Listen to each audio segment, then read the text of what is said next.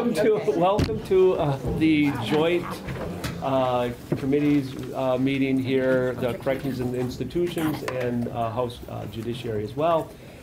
Today we're going to be reviewing, we're getting Restorative Justice 101, I guess we'll call it. Really trying to give us some good background knowledge before we get into H.645, which is a pretty extensive bill related to community justice centers, restorative justice, and diversion. And just to start, because these two committees have not had a joint session together before, and also for the purpose of our witnesses as well, we'll go around the table and introduce ourselves. I'm Martin Lalone, representative from South Burlington, chair of the Judiciary Committee. Can we go this way? Let's go this way. And I'm Alice Simmons from Springfield and chair of the House Corrections and Institutions Committee. Rep. Will Knott from Rutland City. Representative Ella Chapin, East Montpelier. Rep. Ken Goslant, Northfield, in Judiciary also, enjoying it. Tom Meredith from West Rutland, I'm the vice chair of House Judiciary. Angela Arsenault from Williston and House Judiciary, and enjoying Ken's enjoyment. Aaron Rush from Franklin, Highgate, Richford, and Berkshire. I'm on Corrections Institutions. John Harrison, Weathersfield, Cavendish, Baltimore.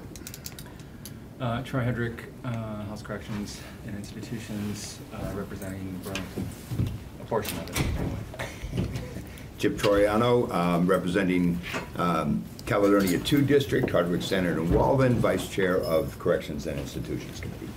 And I'm Michelle Boslin. I serve on Corrections and Institutions, and I represent Wyndham 3 from Westminster. Karen Dolan, representative from Essex Junction, and sit on House Judiciary. And we'll have the two who just arrived introduce themselves as well. Well, this is Connor Casey. He represents Montpelier. It's my buddy Tristan Roberts. Welcome to my, Oh yeah, it's like 20 welcome to my world. We got a few missing that would contribute to that too. Yeah, Clerk of House Corrections. Understood. Well, it sounds like it's a fun committee there. So I'm going to turn it over to Representative Dolan, who's going to run the show this morning. Over to you, Karen. Great, thank you, Chair. For folks who just came in too, just setting the stage that this is meant to be an RJ in Vermont 101 today, to get that background on what restorative justice looks like in Vermont, and really happy that we have a panel of folks who are going to help to tell that story and kind of talk about, I feel like the goals for this conversation are talk about what is the history of restorative justice in Vermont, why has it been an important tool in the state, and how is it working, and maybe even what are some of the opportunities going forward. And this is all in preparation for our work that's going to be on H.645, which both of our committees are going to be working on. So I think for chairs. So we're having the witnesses there, Okay. So yeah, we're going to just slide us in at the end, I need to get one more chair down here as well. Yep, and I can move down. We got two folks. We've got shoes here. Well, we want to make sure you're at the table too. There's chairs right down at the end of the table. Okay, right here. Just have to walk around. So we are going to go through a variety of folks. I think let's go ahead and just take questions and comments as we go through each person, and we'll see where the morning takes us. But we're going to start off with the chair of corrections, who has a great understanding of the history of how restorative justice has evolved in Vermont. I'm restored. Yes. You want me up front? Yes, in the hot seat, yes.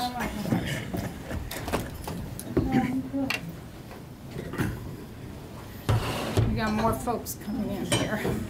There's still room to add. Why don't we put some chairs at the end of the table? Just, I don't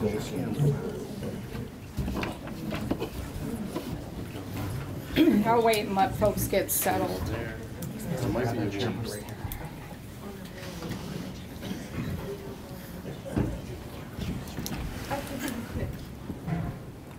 We can fit a chair right on the end right there. Why are you Why don't lost? you sit here? Why don't you sit here, Eric? There we go. Let's grab a chair there. But I don't got one. We're all buddy musical You chairs. don't want to Went to test help it. your person. Great. Oh, no way. Looks different. Okay. You guys write your name down. Must prepare a committee. We have an amazing. Folks set? So, for the record, my name is Representative Alice Emmons, Chair of the Corrections and Institutions Committee. And I've been around the block a few times, maybe 4 or 5 times. And Representative Dolan asked me to come in just to give folks the history of how restorative justice began. And I want to be very clear, this is not talking about the bill. I know people are really interested in, I think at the number 645, but this is really to lay the foundation for understanding how restorative justice came about in Vermont. And I'm willing to take any questions. I'm willing to be cross-examined by the chair of House Judiciary at any time. Back in the late 90s, this is when it started. It was in the late 90s. We were building correctional facilities to handle the number of folks being incarcerated. We had built a 100-bed work camp in St. Johnsbury. We had just built a 250 to 300-bed central facility in Newport. And we were on the verge of building a 350-bed facility in southern Vermont, southeastern Vermont. And at the time, the Commissioner of Corrections, John Gorchik, was concerned with what was happening to corrections and happening in state policy. And he came before at that point it was the Institutions Committee. We were dealing with corrections in a very small manner.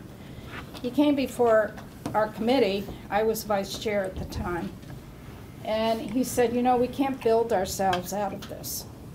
And we really need to start looking at what we're using our hard beds for in our correctional facilities. Because at that point in time, we were spending about $30,000 per inmate per year.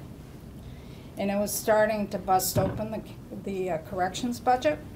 It was starting to bust open our capital bill for building facilities. And he said, we're paying prime taxpayer dollars for these hard beds in our correctional facilities. And we're incarcerating folks that really don't need to be there, because when you start looking at their risk factors and you start looking at their security, he said, we've got a lot of low-risk folks with low-risk security that we're holding in these hard beds and paying a tremendous amount of money. He said we should be putting our hard beds to the highest risk folks to reoffend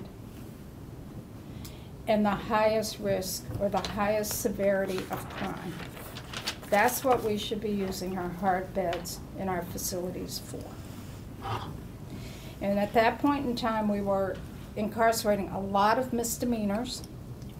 And once you, and it's very well known within the correctional world that when someone is a very low risk to reoffend and low severity in crime, if you expose them too long into the correctional system, you've opened up a pathway for them to be there for the majority of their life. And do we really want to do that? So what the Commissioner of DOC proposed at that point in time was for those folks who are coming into the criminal justice system and landing in a correctional bed, he said, let's look at this through the eyes of the harm to the community that the person has created. And he suggested a restorative justice model in which, instead of the person being held in a hard bed in a correctional facility, the person would go before a group of peers in the community to repair the harm. And he started putting this in place, and we in the Institutions Committee started doing this in statute within the Corrections Title 28.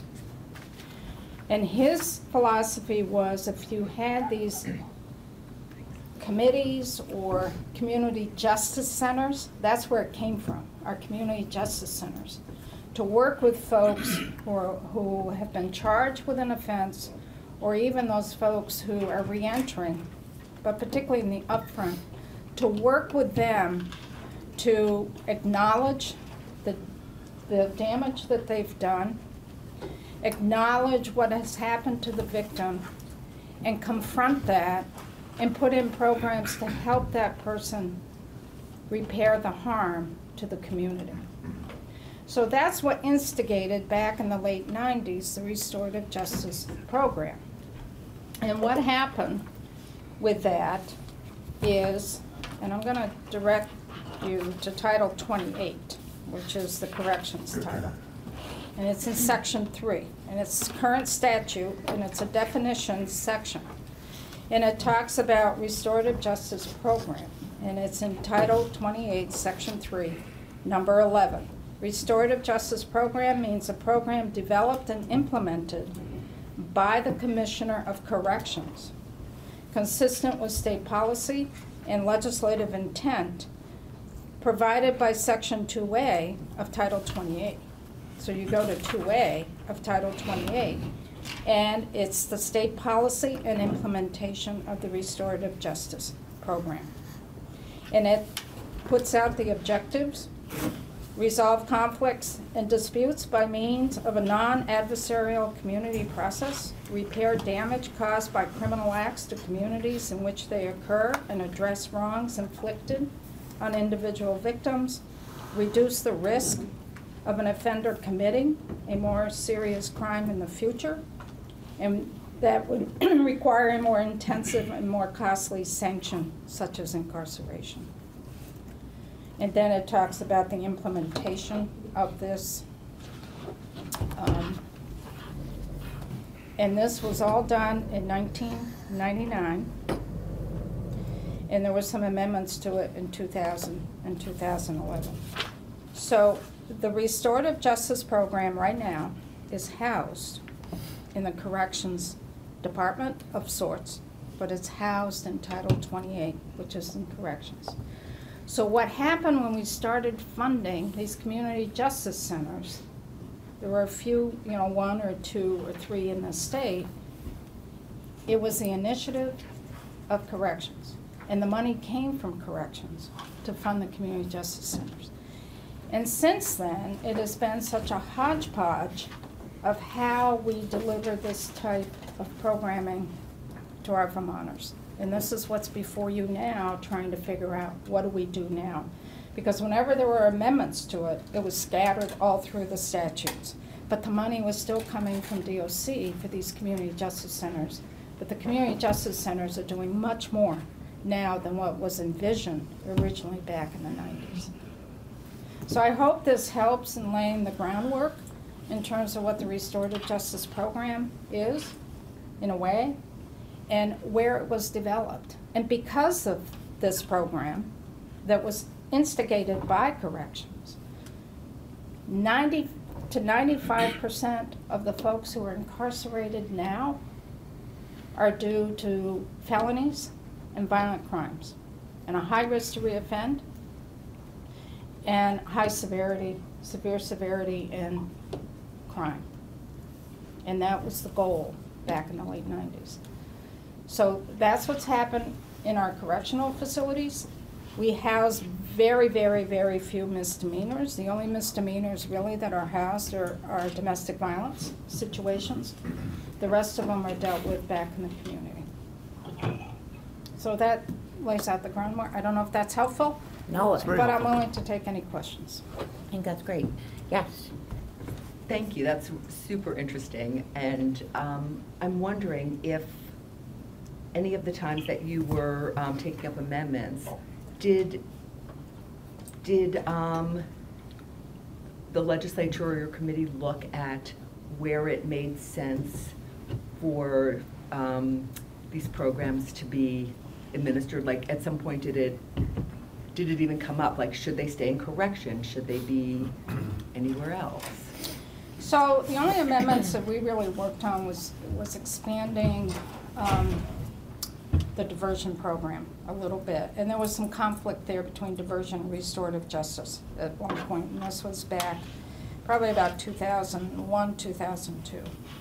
But since then, any amendments that have come in through conference committees that Institutions Committee wasn't part of. It could be in a judiciary bill that's not even connected to the committees of jurisdiction. Could be in the appropriations bill that's not connected to the committees of jurisdiction. That's the issue. It's a hodgepodge. There hasn't been that cohesive view.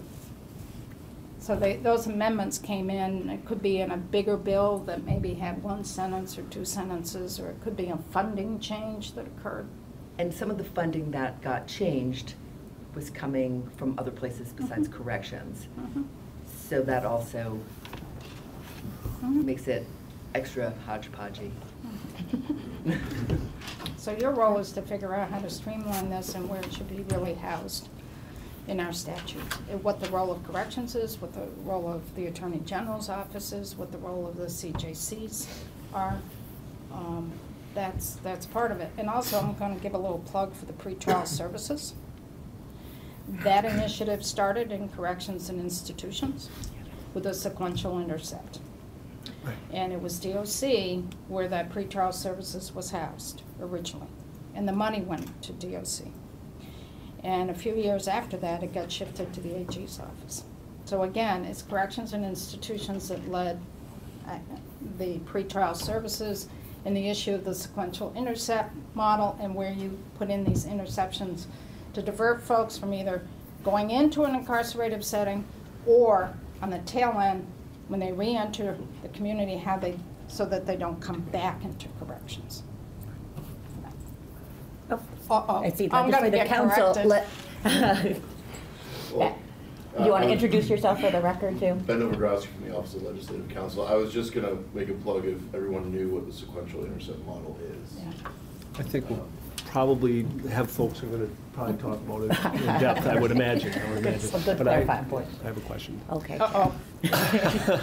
Well, so it's interesting. I hadn't really thought deeply about this on how it started and where it is now, that it's very, in looking at the restorative justice policy in Title 28, it is very centered on the offender.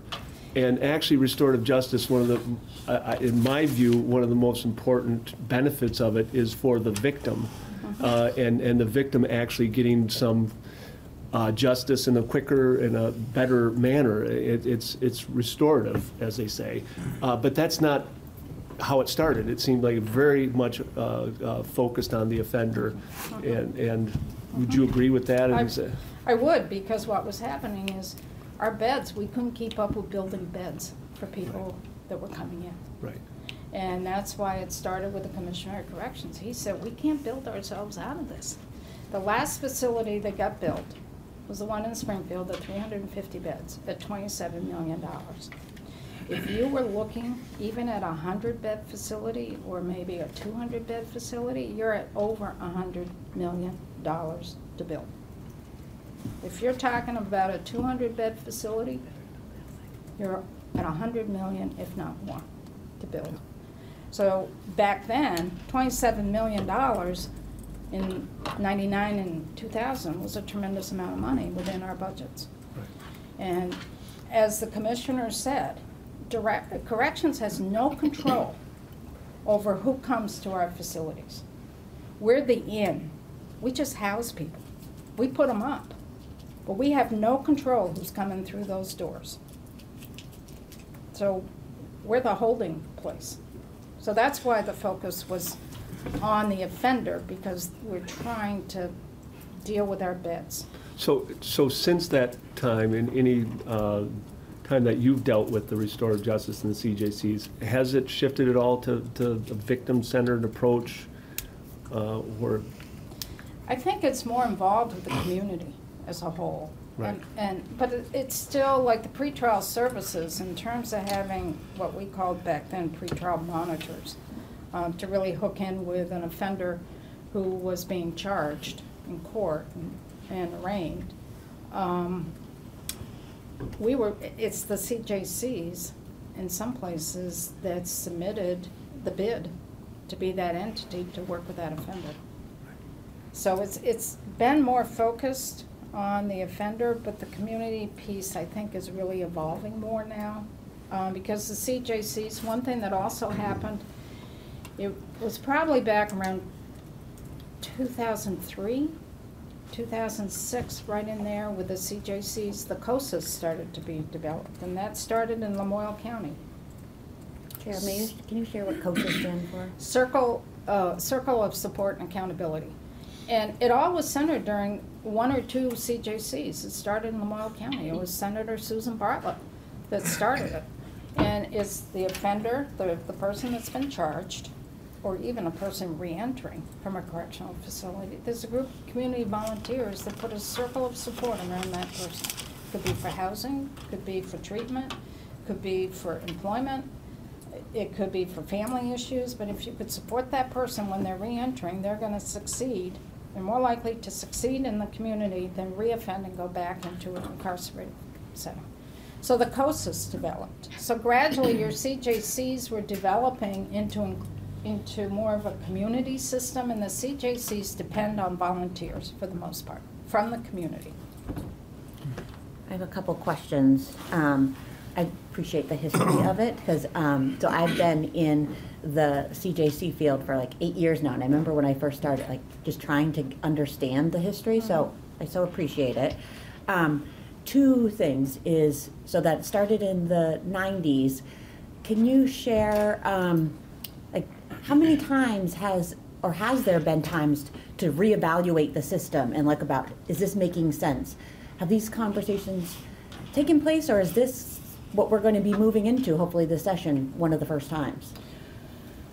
Well, the conversation started, I think, you were on institutions. It started a little bit before that, like the year before. It was starting in the Appropriations Committee. Because the budgeting, there was budgets for DOC, there was budgets for Attorney General, there were budgets for diversion, there was budgets for restorative justice, and nobody could get their hands around what was really the program. And are they duplicating the money? Are some programs getting two different streams of money for the same thing? So in my conversations with the chair of appropriations at that time was Representative Mary Hooper.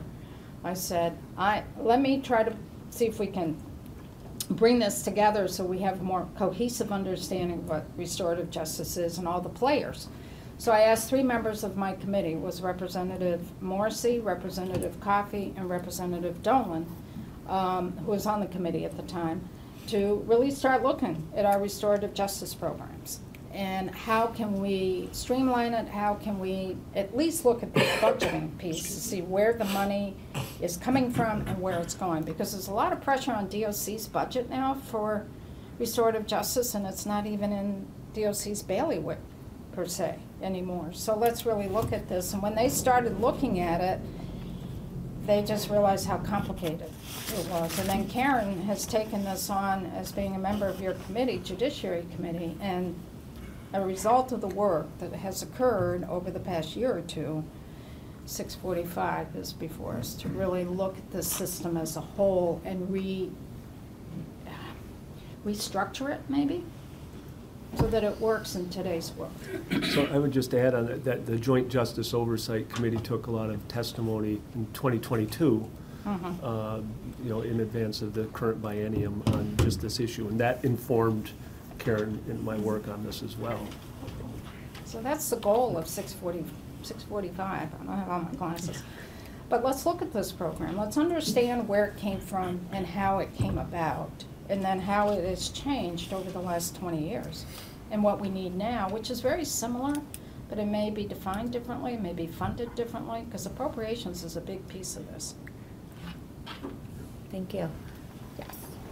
So you raised a good point about looking at like what it's funding and trying to sort of get on top of that, having been in the nonprofit world that contracted with the state all the time, I also think about, in addition to making sure no program is being funded twice for the same service.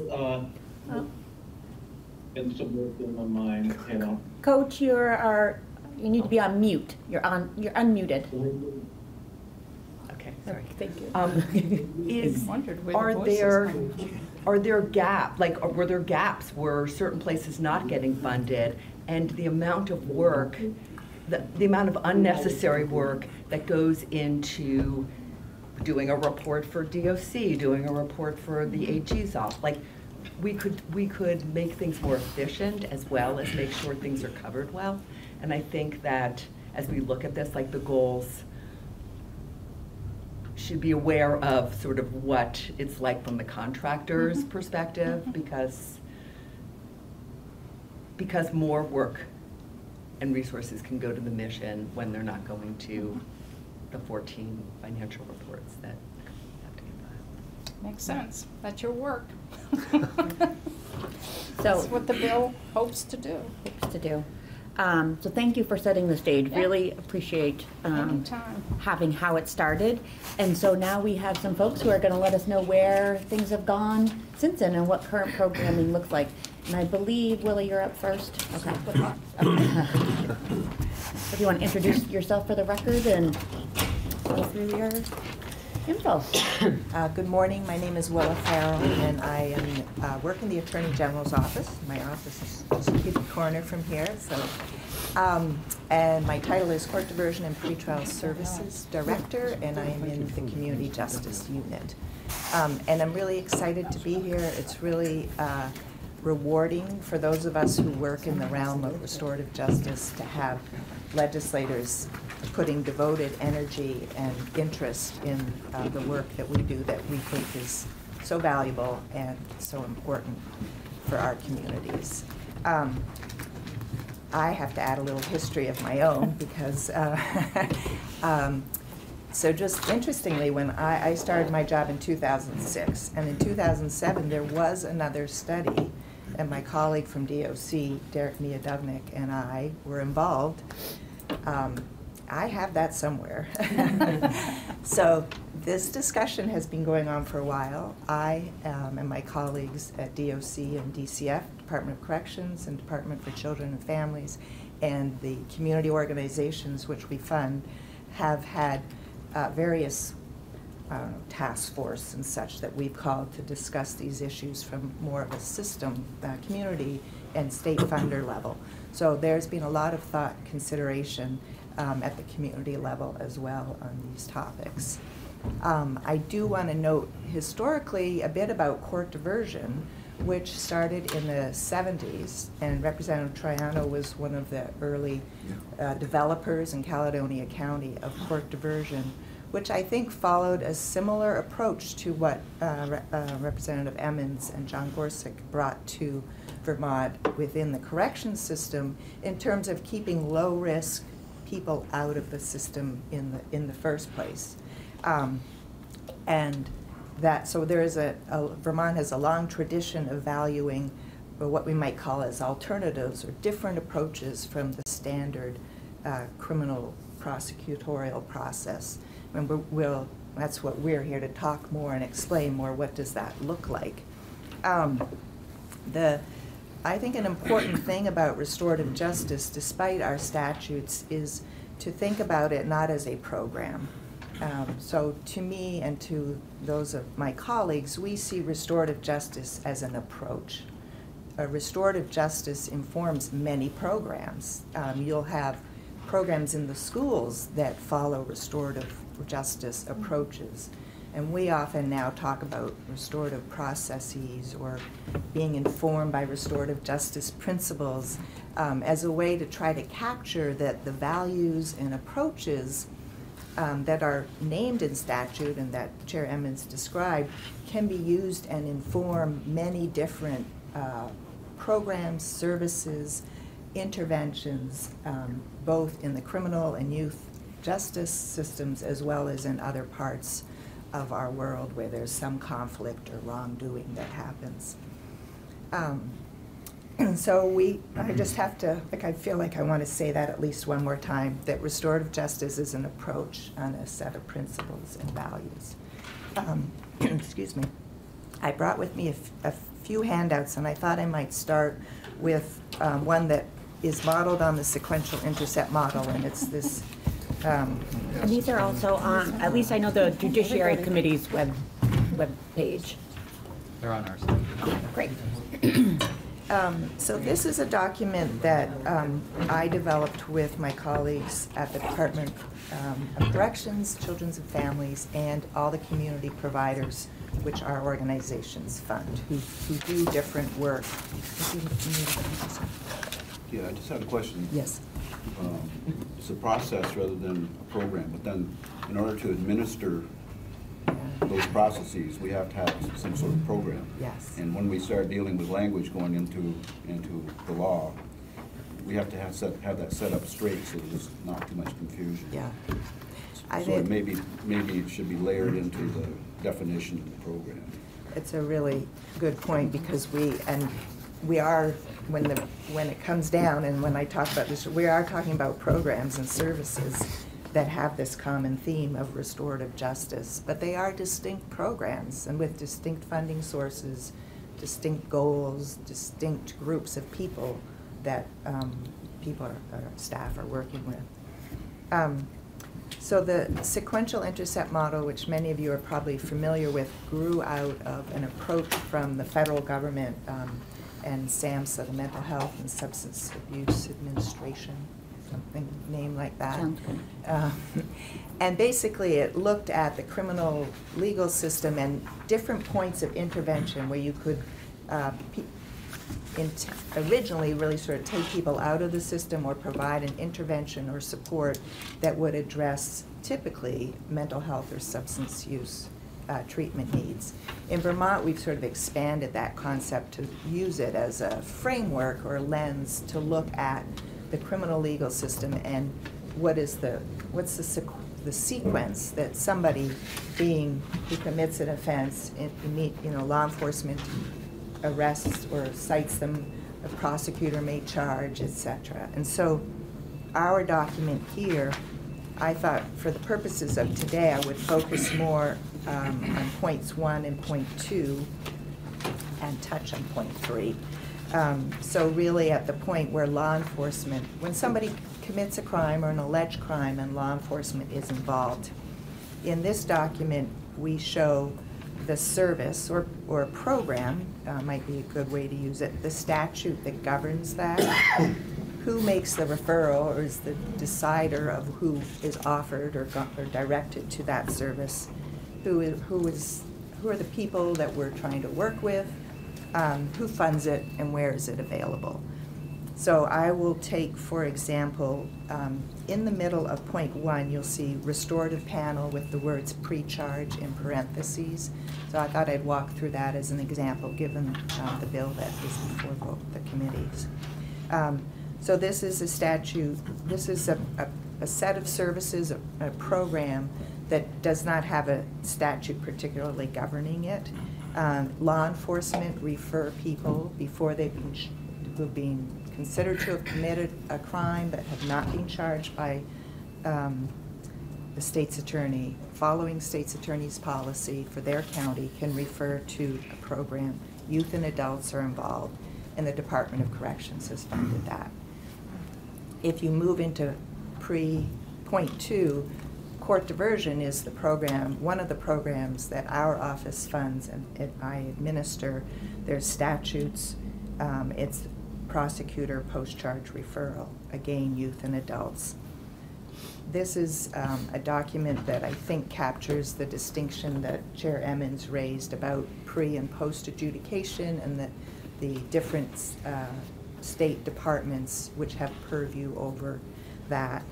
And you can see there's a sort of a medley at the bottom there in terms of who's funding which set of services.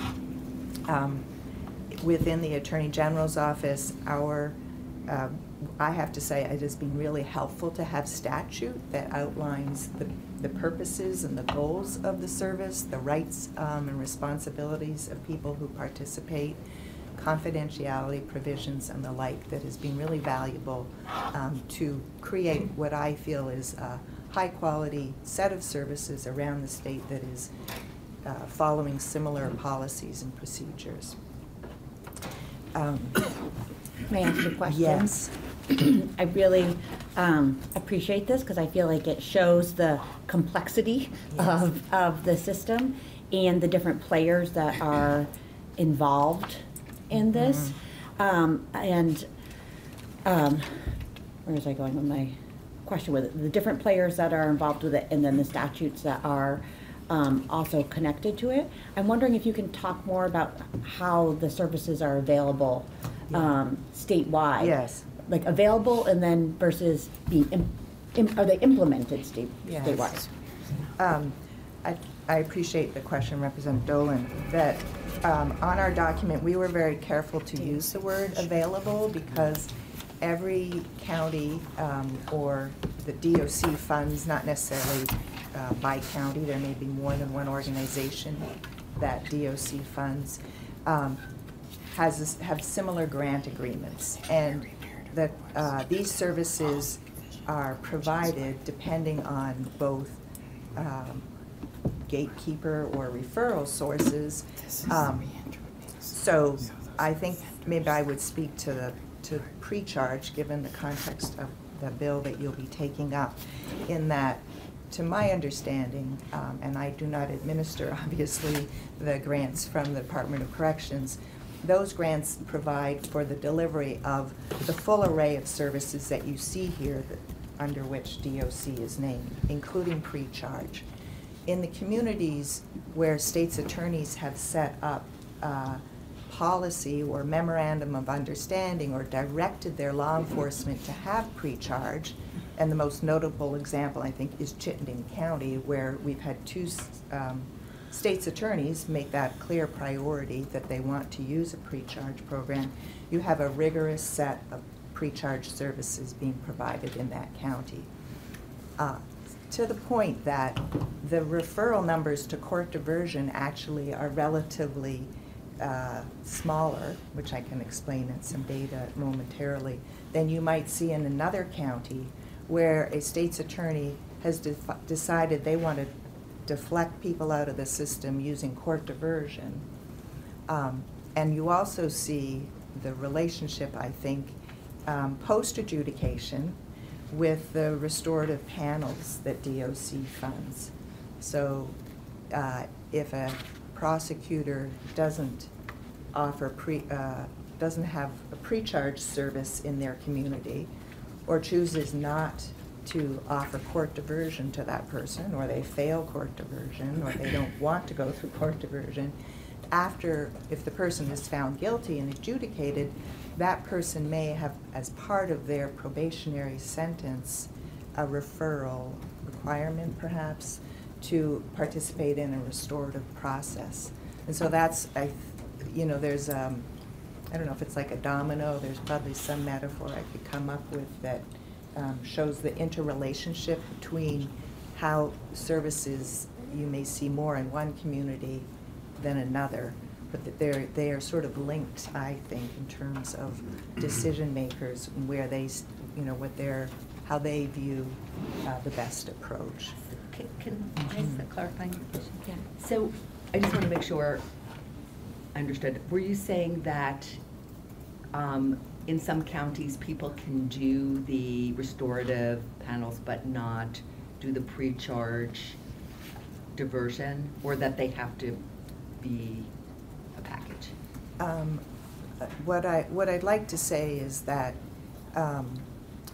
well, the people, these programs, diversionary process is voluntary, but you don't ask to go, you are offered. It is the state's attorney or the prosecutor who is saying to an individual, here's an offer for court diversion.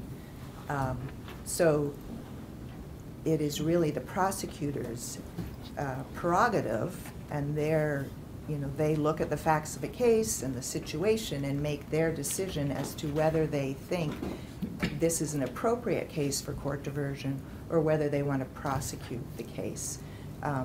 So each of these services exist in all communities in Vermont, but it is up to the elected state's attorney to set policy and direct their staff and or law enforcement in their community as to whether to use pre-charge or whether diversion is an appropriate referral or not, or how they choose to prosecute, obviously. I'm sure I don't work in the, it continues that. But if they don't do pre-charge, can a restorative panel it's still can occur? Yes, yes.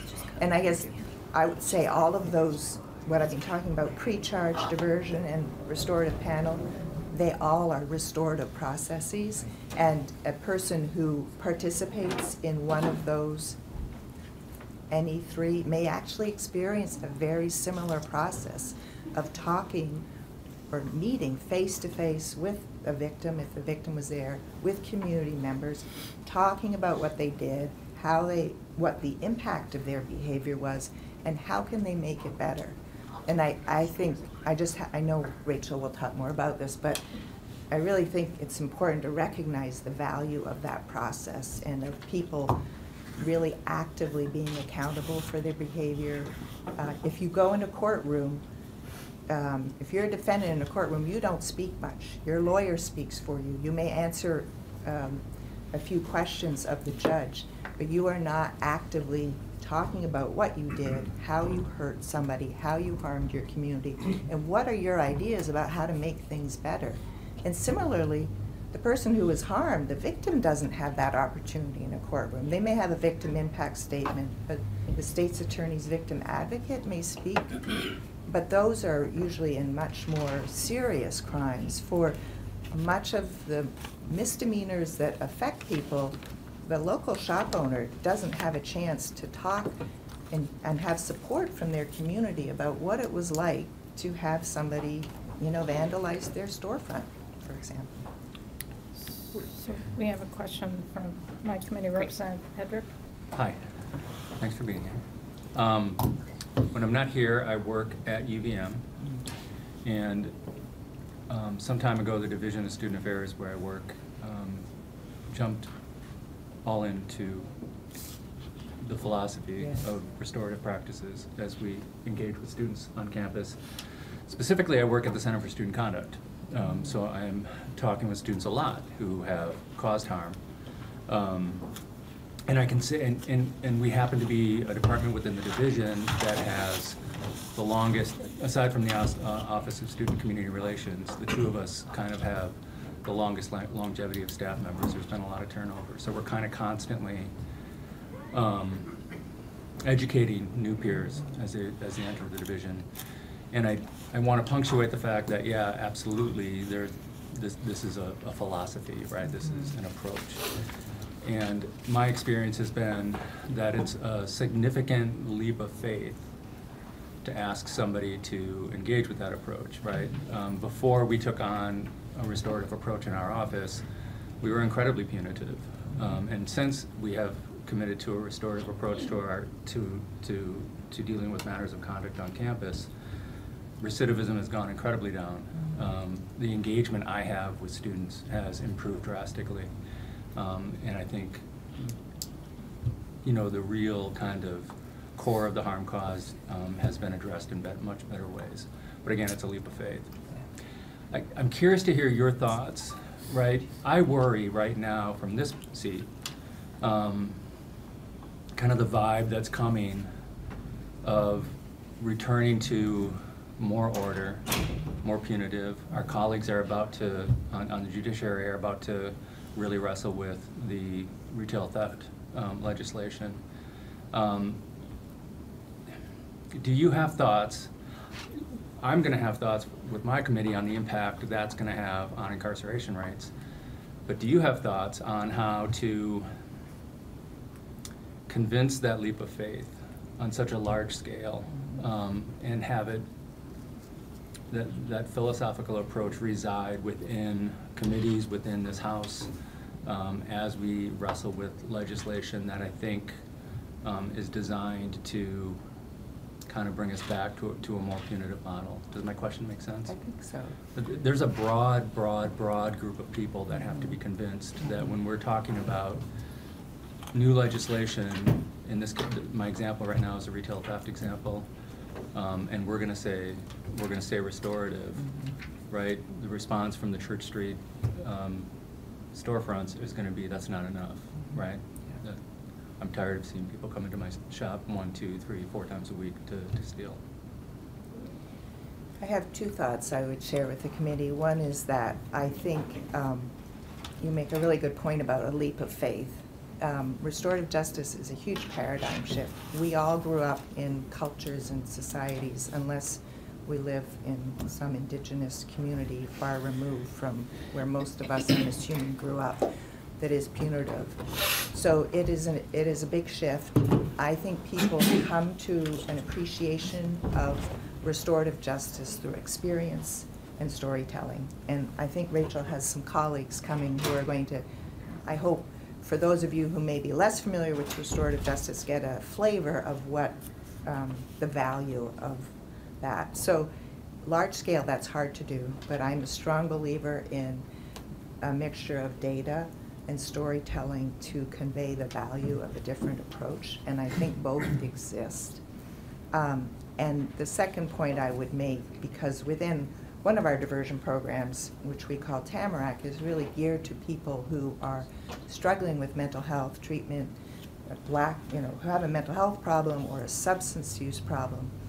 And our focus in that program is really to help people stabilize before they can engage in a restorative process. It's very hard if somebody is not sober to really engage in a restorative process. It is very difficult for people to get into treatment. It is very difficult for people to find a place to live. And our staff, what I hear are pretty sad stories about what they're trying to do to help people in terms of basic needs in order that they can engage in a restorative process. So I think you can't look at these issues without considering the broader societal challenges that we face in Vermont. So it's not a simple answer, and I don't have any immediate solutions, but I do know from what I hear, and frankly what I see, is that we need more housing. I'm not saying anything that any of you do not know, but I feel strongly and I want to share that. Thank you. Thank you. Willa, for that. I see we have a couple more questions. One addition I just want to put out, see if you agree with that question, is that it also can be an and or a both. Like you can have a criminal legal response to an offense, and you can add a restorative justice approach. It doesn't have to be an either or, which I'm not saying I'm advocating that it has to be both, but I just want to throw that out there, that can be. Would you agree? I would. And I think this document captures that you see a restorative process through COSA being provided to people, some of whom have committed pretty serious offenses and who have been incarcerated for years. So it's not always a deflection out of the standard legal system, and which I think is actually of value, that we can imbue these principles at different points at the same time as maybe taking a more standard approach. So I saw Representative LaRoche and then Triana. Just an operational question. You can voluntarily enter pre-charge, and then you could be ordered by the court by diversion. Question then, are the services provided identical? The problem's the same, or are they going different places? Is there a duplication of effort, or is this consolidated? I would just add a clarification that people who participate in the pre-charge program are referred by law enforcement. People who go through court diversion are referred by a prosecutor. That the process may look similar, I would agree with you, and probably even more so if the services are being provided by the same organization. So they may have the same community volunteers, and it'll be like, oh, tonight we're meeting with people, someone who's being charged or not charged. But I'm just suggesting, I mean, to be effective in actually re-entering people into society that are actually better, Yeah. then it would seem that there would be a certain skill set or certain group of techniques that would work for that. And if it works one place, and it should work in the other place, then how are we doing it? I would say that the skills and the values are very similar throughout these services, and people being trauma-informed, using motivational interviewing, reflective listening, etc. Similar. I also see that questions. Yes, I see we have a bunch of questions, so let's get through these questions and then we'll see where we need to go from there. Okay. So when we speak of history and storytelling, I have a few things. So from a defense perspective, which I worked for in 35 years of my career, we saw that the initial reparative boards really didn't have the complete concept of what restorative justice was. It was run by the Department of Corrections, and what we found from a defense perspective is that it was more punitive than restorative, simply because it was a new concept and it wasn't really grasped well. So we actually stopped using it to a point where the changes were made, and what I hear and see now, and knowing you, Willa, for years, it's heartening to me to know that we have progressed to a place where we're looking at pre-charge, we're looking at continuing and strengthening our diversion program. So it's really an important piece to me, having the history that you mentioned before as being in the second diversion board in the state. But I also have to tell one story, is the good fortune traveling in the South Island of New Zealand, where restorative justice concept was originated with the Maori people. I found, we met two women who were running a restorative justice program in the South Island of New Zealand, and they were taking homicides, and they were bringing those convicted of homicides in corrections to meet with families to reconcile what they had done. And I thought that was really a very interesting piece. Nothing that we would ever see here, but it's still in the nation where restorative justice began, it has progressed to that level. And it was very heartening to hear that. So just a story and a little history. Thank you, Willa, for being here. So I see we have some folks online, and then I see a hand in the room, so we'll go back and forth. So Representative Oliver? Hi there, can you hear me okay? Yes. I guess my first question, well, the question I read now, I'm just trying to streamline my thought process around recharge and diversion. Recharge is simply the springboard before it becomes involved in the state's attorney's office? Correct, yes, it's a referral by a law enforcement officer prior to the prosecutor seeing the case. Okay, but the end result could still, the state's attorney could still receive a case on this? Yes.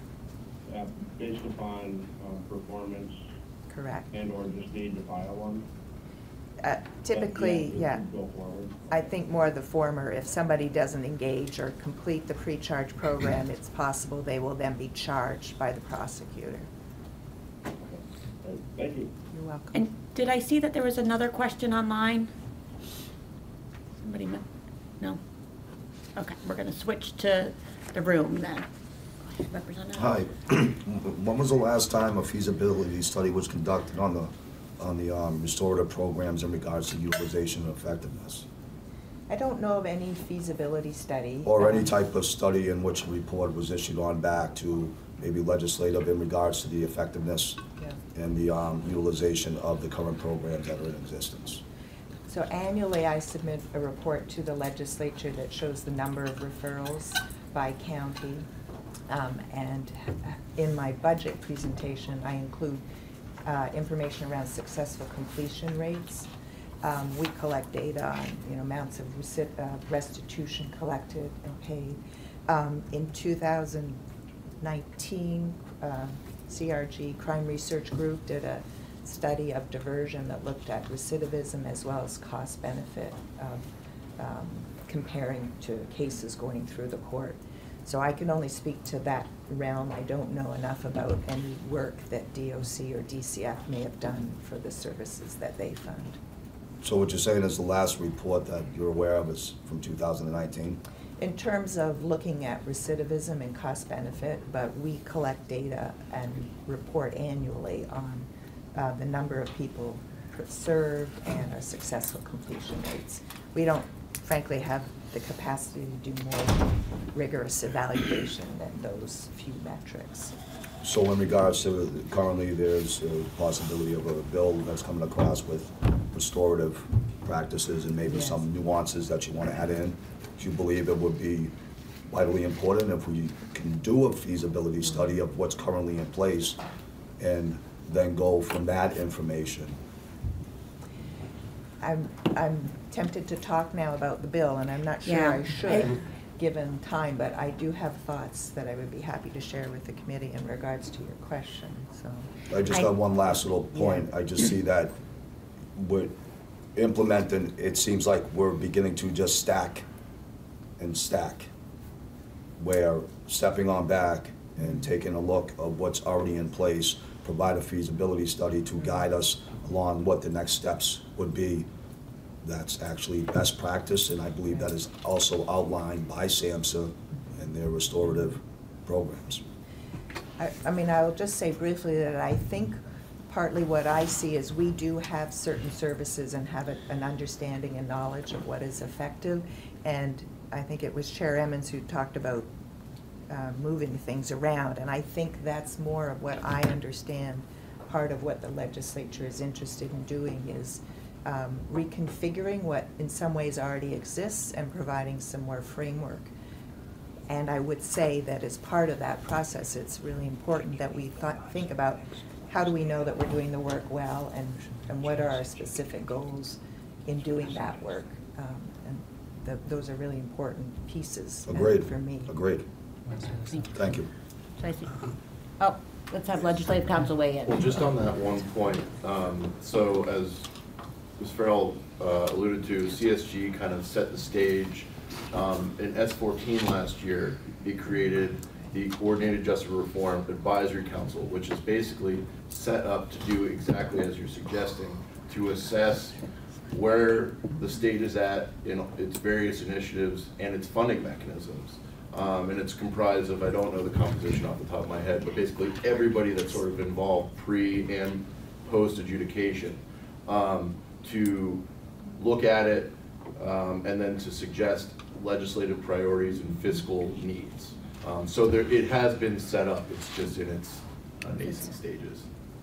Thank you for that. Right, yes. Thank you. I don't know who this question might be most suited for, be anyone at the table, but wanting to, when we talked to John Gorchak last year in our committee about this history, and I asked him what would be most significant for making restorative justice more common. He talked about the importance of schools, doing this in schools, and not necessarily, and I know there's some ways in which DCF and the AG touch on schools, but more, you sort of already have to be down a certain road maybe of being at risk to be touched by those programs. Can anyone speak to sort of what's anything being done to normalize restorative justice and just common dispute resolution in schools? Yeah, I think Rachel will talk more. I do know the Agency of Education has funded and supports restorative justice. I think that's probably good for, and I feel like that is an important conversation and probably separate from the, like, it's very broad as we're learning for restorative justice in Vermont. So I'm going to take a couple more questions, and then, well, you have a few things you want to do to wrap up before we move to Rachel. So it's actually just more of a comment. So Rep. Triano had mentioned how, you know, in New Zealand, he was aware of a case where they used even murder cases in restorative justice. And I was just going to say, there are some places in the United States, particularly in Native communities, but even I had a professor in a restorative justice program class at Vermont Law School, and she had done murder cases in some housing communities in New York City. And they've actually been really effective. And in Canada, they use them in, I did some case studies of family sexual abuse, and restorative justice was actually used really effectively to mend these very broken communities and broken families. And so I guess I just wanted to say, in terms of restorative justice, I think Willa mentioned that it's a paradigm shift. And it's a paradigm shift not just on the part of the system, but also on the part of the person who's perpetrated the harm. Because I think in our system historically, people are used to oh, I have to go to court, maybe I'll get off. You're not acknowledging if you did something wrong. Maybe you're guilty, but you might be guilty and you still are hoping to get out without too much punishment. But the idea with restorative justice is that every person who has done some wrong, when you go into that system, you need to own it. And you need to listen to what you've done to impact people in your community or in your family or businesses. And then what can you do to make it right? Because that's the goal of restorative justice, is how do you heal the harm and how do you make it right?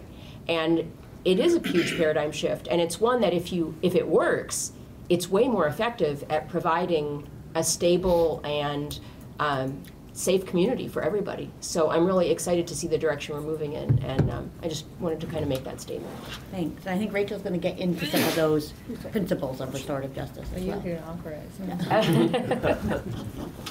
So Willa, go ahead. I just wanted to reference my other handout. So one, I won't go into detail, but the next 2 pages are an excerpt from the annual report that I submit to the legislature that shows data by county and the percentage of cases coming to diversion relative to the misdemeanors filed in that county. And I'd be happy at any time to talk more about that with the committee, that gives you a sense of what is Can I ask a question? Yes. So this does not capture pre-charge diversion? Correct. This is just... The cases that... Yes. Okay. I think there is, if we go on, I think both committees have it on their website. There, under Rachel's name, there's a chart that shows panel referrals by pre-charge and post-adjudication. It's not called pre-charge on the data that you received, it's called criminal direct. So Okay. that's what pre-charge is known as with the DOC reporting system. Okay, great, thanks. And then the other document I provided, I wanted to show that captures a sense of who is providing these services in your communities by county. So you'll see, maybe I'll just take, let's say, Bennington County. You'll see that the Center for Restorative Justice has grants from the Attorney General's Office, DCF, and DOC. And so they're the organization in Bennington County that provides all the services on that first page I brought with me, the sequential intercept model. And I will say that I think part of the confusion that arises is the term community justice center. So the Center for Restorative Justice is considered a community justice center because it receives funding from the Department of Corrections. But in Rutland, you'll see there is the Rutland County Community Justice Center. It is part of the Community Action Agency in that county. So it's confusing, and I do think that's an important piece, is to understand when we talk about community justice centers, we're talking about organizations that may be municipally based or may be a nonprofit, and that diversion programs sometimes exist in an organization that might be called a CJC, or it might be in a community action agency, as it is in Orleans County. So I have really tried to, in the same way, talk about restorative justice as an approach, to talk not about the programs we're funding, and that we are working with community partners and community organizations, and try to focus on those more generic terms, I think will help in the conversation. Thank you. And one piece that I feel like the first handout and the second really do give visualization to the complexity of the system that we are looking to potentially rework, of the variety of programs that exist across the sequential intercept model, and then who is delivering those programs and services in each county. In some it's one, in some it's 2 or 3 entities, and how do they coordinate and work together? I think these are some of the conversations that have come up, so, thank you. Thank you very much. Okay. So I think, I'm not seeing any hands, that we're gonna switch gears and have Rachel share more about what are the ins and outs of restorative justice and how it's playing out in Vermont. Yeah. Hi, everyone. My name is Rachel Jolly. I lead the Burlington Community Justice Center, which is part of our City of Burlington municipality under the Community and Economic Development Office. I'm going to underscore some of the points that my colleagues made just to back us up on that big picture around restorative practices, restorative principles, and then get into, in the CJ system, how does it look at one of these centers. So just to underscore again, that nothing is new about restorative principles or practices, very ancient. Indigenous communities around the globe. New Zealand didn't invent it. I mean, indigenous communities, all of our ancestors probably practiced these kinds of principles in some way. New Zealand is a standout in terms of taking it into the system and making it the norm rather than the exception, which it is here. But the principles of restorative practices include that it's voluntary by choice, voluntary nature. There's equity, accountability and responsibility as the core, despite some of the things you might have heard, voice, and a relational approach. It is about impacts and dynamics of whole communities. And in fact, in many indigenous communities, maybe these words aren't being used, but those relationships are looked at the broadest sense in terms of non-human relations as well. So as Willa stated many times, it's not a program, but it is a paradigm, and those principles are incorporated in services and programs.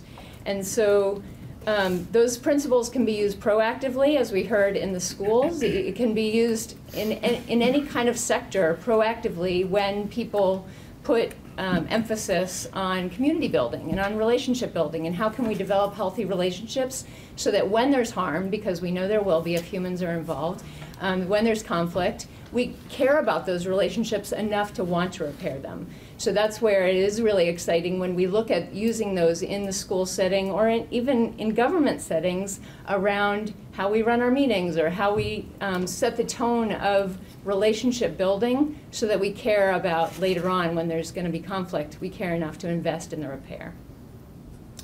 And since the 70s in this country, restorative practices and restorative principles have been brought into the Western criminal justice system, where as a stark contrast, we look at the paradigm of our criminal justice system. Generally, the questions being asked are what law was broken, who did it, and what punishment did they deserve. Where in a restorative approach, you're asking what happened. It could be a law was broken, it could be there's conflict. What happened? Who was impacted? What are their needs? And whose obligation is it to meet those needs? So that kind of paradigm that very much counters from the punishment equals accountability, which is what the criminal justice system does hold as a base level. And I also want to underscore that this is not either or. It's not that restorative practices or restorative justice is always the right way to go for every case, and that criminal justice is bad and jails are bad. And in terms of, I will say, like the current paradigm of jails, I think is not really effective. But in terms of removing somebody from the general population for the safety of themselves or others, it's not that we're saying that that kind of concept doesn't have validity as well. So definitely there's nuance involved all throughout. In terms of taking it into Vermont, I think Vermont has been a leader because we have funded through these various sources, as well as the Center for Crime Victim Services, 23 centers. Some hold the names of CJCs, others don't, as you've heard. But 23 centers in Vermont get state funding to use restorative practices in the criminal legal system in some way. And so that's unique in this country. There's many states in the US that use restorative practices, mostly in either isolated nonprofits or maybe counties and regions where police departments have embraced it, and there's a region that embraced it. The fact that we have it statewide is something to be proud of, I think. And so we do have these 4 funders, the ones listed on the sheet, as well as I will add the Center for Crime Victim Services, though also to Representative Lalonde's point, Victim Services has kind of been an afterthought in terms of specified funding. So the Center for Crime Victim Services is able to serve 6 of those 23 agencies with dedicated victim services funding. And the Burlington CJC happens to be a proud recipient, a lucky recipient of some of that funding for a parallel justice program that is uniquely centered on the victim's needs, which I'm really glad. I mean, that's a key part of a relational approach, is thinking about all parties that were impacted by crime. And obviously, victims are one of the most directly impacted, but also that community piece, which restorative practices is really good at trying to add, is when conflict or crime or harm happens, what have been the ripple effects for that harm, and whose obligation is it to meet the needs of the repair. And so in terms of, like, I wanted to underscore those principles, and then now getting it at it, how it's practiced in the ground. Willa gave you that overview of the funding now that is stretched. You know, we have, these services are offered, the same services are kind of theoretically available in every state, or in every county rather, but pre-charge is one that is kind of not similarly offered around the state. Although DOC would fund it in any CJC that they fund, not all state's attorneys take them, like that CJC, that opportunity up. And so Chittenden County is a county that has very consistently over the past many years enabled the law enforcement agencies to give those referrals. There are MOUs in place with all 4 CJCs in Chittenden County that really have been working very well for a number of years, where we get these direct referrals from law enforcement and use restorative practices. And I also want to underscore a point that Willa made. Again, even though the program name might be different, pre-charge, court diversion, reparative panel, the process is virtually identical. The same idea of taking in the information from the person responsible for the crime or the harm, the person impacted by it, getting that information of how they've been affected by it, and then seeking repair in some kind of process. It can be called a panel, it can be called a circle process, a restorative conference. There's many tools to use that are using the same elements of looking at that repair. And so I thought we'd shift to a story of how that looked on the ground in the Burlington CJC to better illustrate. Again, it could be, this is a pre-charge case, but it could be fairly similar in a court diversion case or in a reparative panel, which is post-adjudication. So just keep that kind of in mind in terms of what you're hearing has the same elements throughout that system. So I'll hand it off to my colleagues. Introduce yourselves for the record. Absolutely. For the record. Sorry, do we have a question before we start this? These organizations, are they 501c3s? Are they corporations? Great question. That's one of the ways that we are diverse. When Chair Emmons started us out in the late 90s with DOC funding through the Community and Restorative Justice Unit at its height, there was 19 CJCs. Almost all of those were municipal based at that time. Now I think there's only 5 of those 23 centers that are municipal based. 4 in Chittenden County, or 6 rather. 4 in Chittenden County, the Franklin County Grand Isle is municipal, and Montpelier's CJC is municipal. I believe Barry might be a hybrid, but most of them are 501c3s. Most of them are nonprofits. So in that way, it's the other ones are under town or city governments. Right. So Chittenden counties are all under our town and government. Any other questions? Yeah. Okay, thank you. Sorry, Becky. For the record, I'm Becky Penberthy. I work at the Burlington Community Justice Center, and I like to say I'm a restorative justice practitioner with 20 years of experience, and my pronouns are she, her. State Representative Taylor Small from Winooski, and also a CJC restorative justice participant. So I guess I'll start out by saying that what Rachel said is correct, that all of these processes, pre-charge, diversion, are very similar. Once participants, victims, others are with us, we do a very similar process. But we're here to talk about pre-charge today, and the part where it's dissimilar is the immediacy of the referral and the outreach. So I'll just start by saying that at the Burlington CJC, the pre-charge referrals from law enforcement come directly to me, and when I get one in my email, I'll review it and decide sort of who is, at least initially, who's going to work on the case. with me. And so I'm reading through the case, and in the best case scenario, you reach out to the victim in the case, and I read the victim's name. I didn't know that it was Representative Small, but it was. And I reached out to her and I said, Taylor, it's Becky at the Burlington Community Justice Center. We knew each other just a little bit, but not as well as we know each other now. And I said, I have your case. So Taylor's case was, the charge name assigned by law enforcement was unlawful mischief.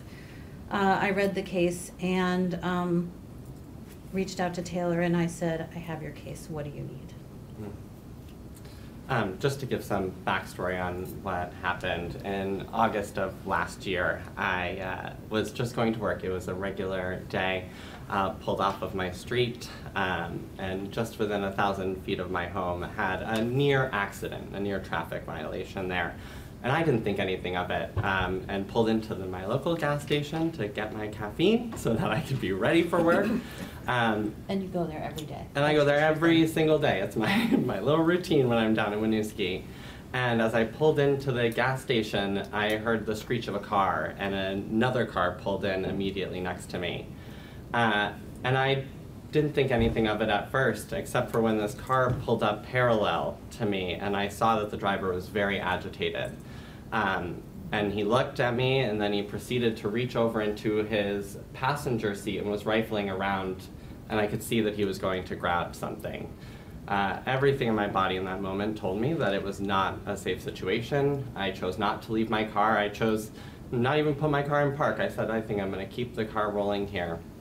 And as I started to leave, I saw this man leave his vehicle with a hammer in his hand as he started yelling and charging my vehicle. I was terrified in that moment. I had no idea what was going to happen. I had no idea what this man's intention was, but all I could assume is that he was going to inflict some kind of bodily harm. And so I began to drive off, and as I drove off, I heard the crash of my back windshield and the glass come in to my car as I pulled onto the street.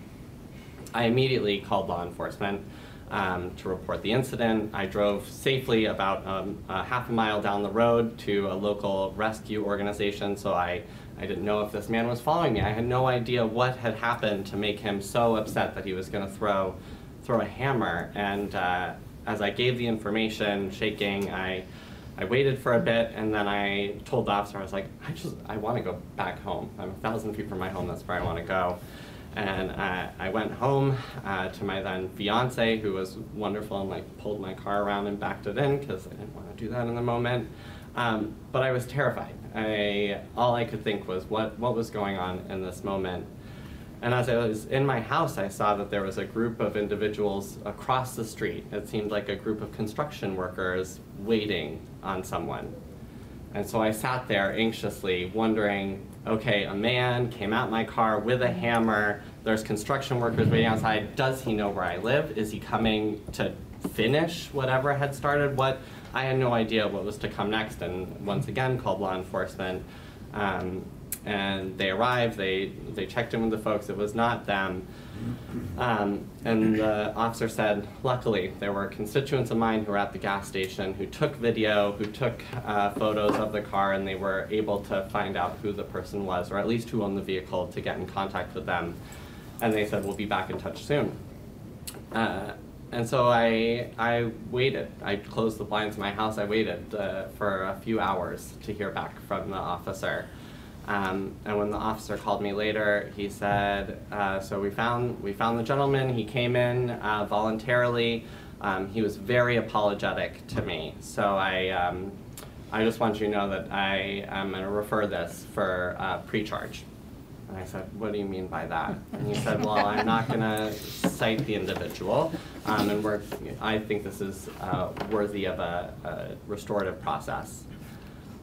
As a longtime supporter of restorative justice and restorative processes, as someone who practiced restorative justice in my time, I appreciate the mention of education, because my first introduction was at the University of Vermont when I was a resident advisor. deeply held and knew that restorative processes are a healing experience. But this case, this case in particular, I said, no way. I said, I felt threatened. This was not unlawful mischief.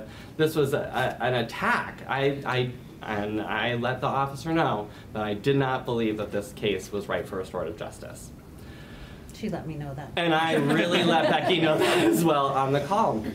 And what was most supportive is Becky said, I hear you. I hear you, and I recognize that so often when it comes to the charges that we see, they do not reflect the victim experience. This was not unlawful mischief for you. This was so much more serious than that. And she said, can I start by reviewing what the paths are forward? Can I review what would happen in the criminal legal system versus what would happen in restorative process? And I said, fine, Becky. and she went through to say that in the restorative process, she was going to reach out to the perpetrator. She was going to get a full background of information of what was coming up for this person. She was going to assess if there was true remorse, if this was truly a viable case for restorative justice, or if this was not actually valid for pre-charge. And she said, and then once all of that is set up, then we will have a conversation, and it will be intentional and focused on the harm that was caused and how we can repair and move forward. And she said the alternative is that in the criminal legal system, this perpetrator will likely lawyer up. He will not have to say a word in the process. He might not even admit to the harms that were caused, and you will never have an answer to why this man threw a hammer at your car. You'll have the damage repaired, but that's about it. And so I put a lot of trust into Becky in that moment, and I said, okay, I believe in you, I believe in this process, I will give it time, but is there an opportunity for me to say no? And Becky said, it is a voluntary process every step of the way, both for myself and for the perpetrator of the crime. We both have to agree to go through it. And so it takes some time to get all of the information set up. It was about 2 months before I had the restorative process.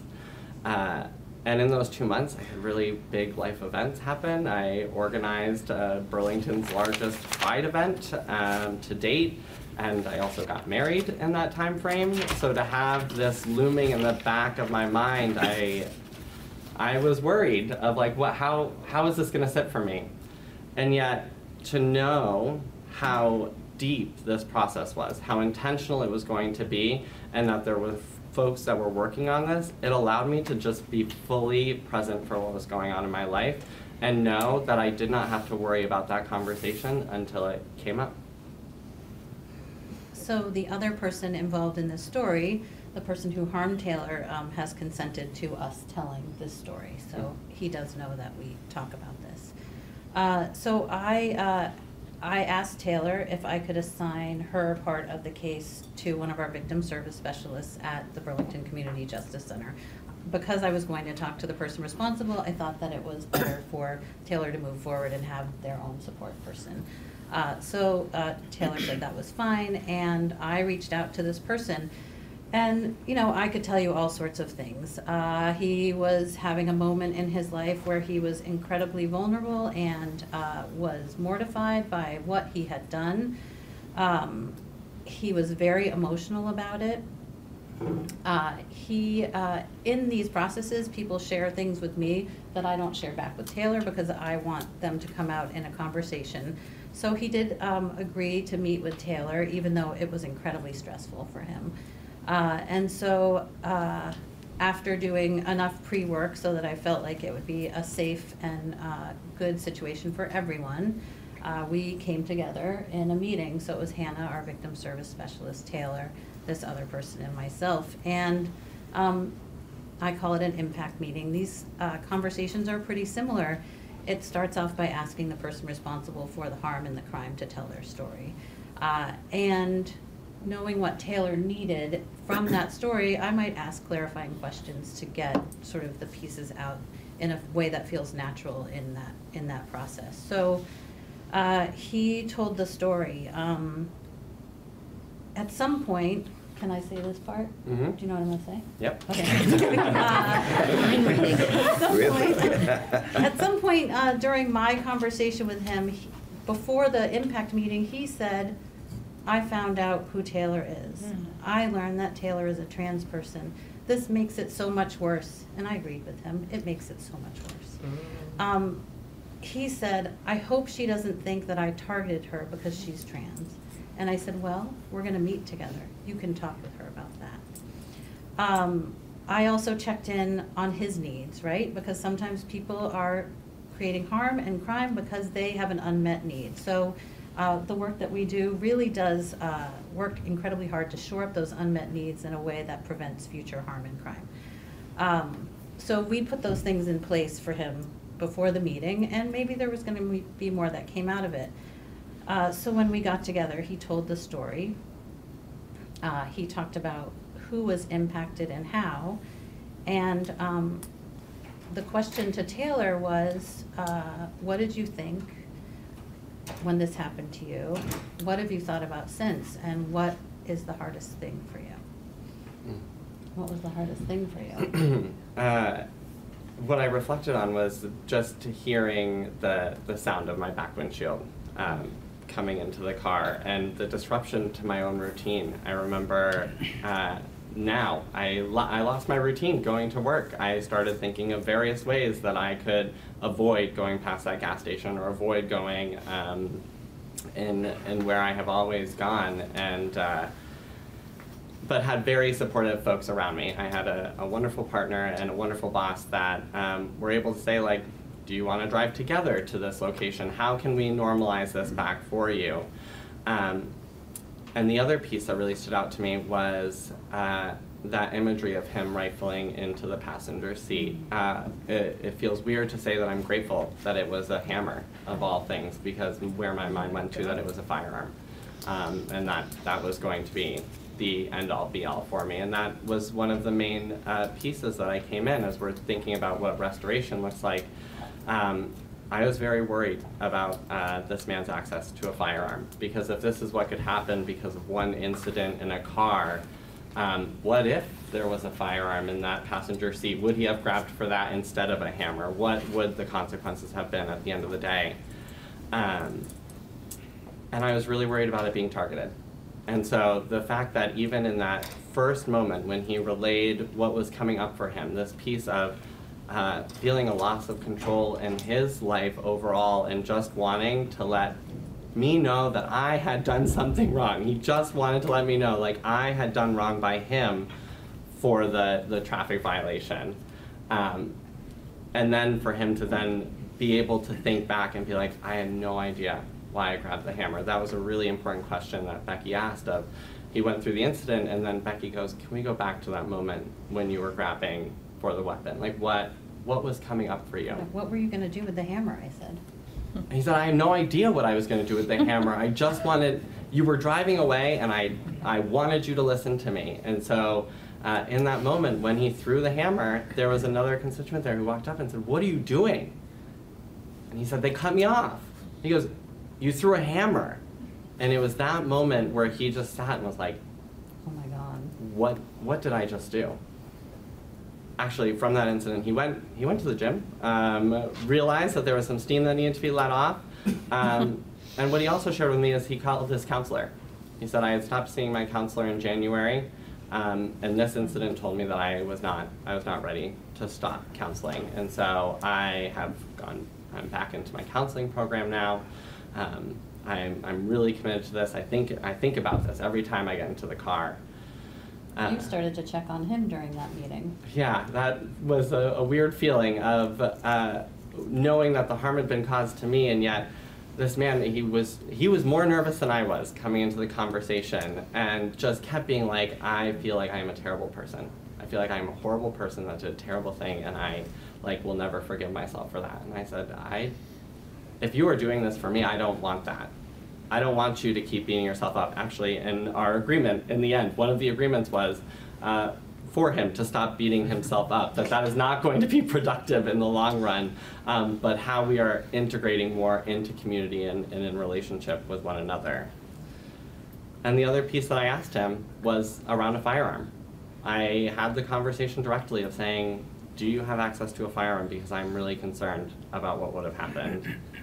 And he relayed, he said, I'm also scared of that and have had a previous incident, and so I have, because of a previous interaction, have already given up access to my firearm. It's in a completely different state, and I appreciate you bringing that up, and have thought about it myself. And now even has a mantra when he gets into the car of how to stay cool, calm, collected, recognizing that a minor car infraction does not warrant throwing a hammer or otherwise. And he apologized to you because he imagined that you would have thought you were targeted, and he said he was sorry for that, and he understands that there's harm being done to our trans community worldwide, and he didn't want you to be one of those people. So I feel like in this case, the best thing that happened was, I don't know, I've lost the string, but we'll just make it up. But the timing is the same. Like, this happened on a Thursday. I got the case on a Friday. I reached out to Taylor the day that I got the case. I reached out to the responsible party the day that I got the case. We don't have that opportunity, and there might be good reason for it in our other programs, because there are other things that happen in between the referral. So I think, especially for you, the victim of the case, the immediacy of being attended to was incredibly important in just like taking care of yourself. Absolutely. I felt I was very much cared for throughout this process. And one reflection that I had with my victims advocate and with the Community Justice Center was the interaction with law enforcement. I think that was the piece that made me feel like I wasn't going to be supported. The use of unlawful mischief, and it felt like this dismissiveness of, well, this person apologized to me, so therefore I'm going to move this on to a restorative justice process. It was a very different interaction when I was talking to Becky about why such a pre-charge usage of this process would be put in place, but when it came to the interaction with the law enforcement officer, I just felt like it's someone getting off on a crime that really deeply impacted me. And so even had conversation with my victims advocate about facilitating that conversation with the officer of really acknowledging, this is great. Now that I've been through this process, I feel restored, I feel true reparations of what had happened in this situation.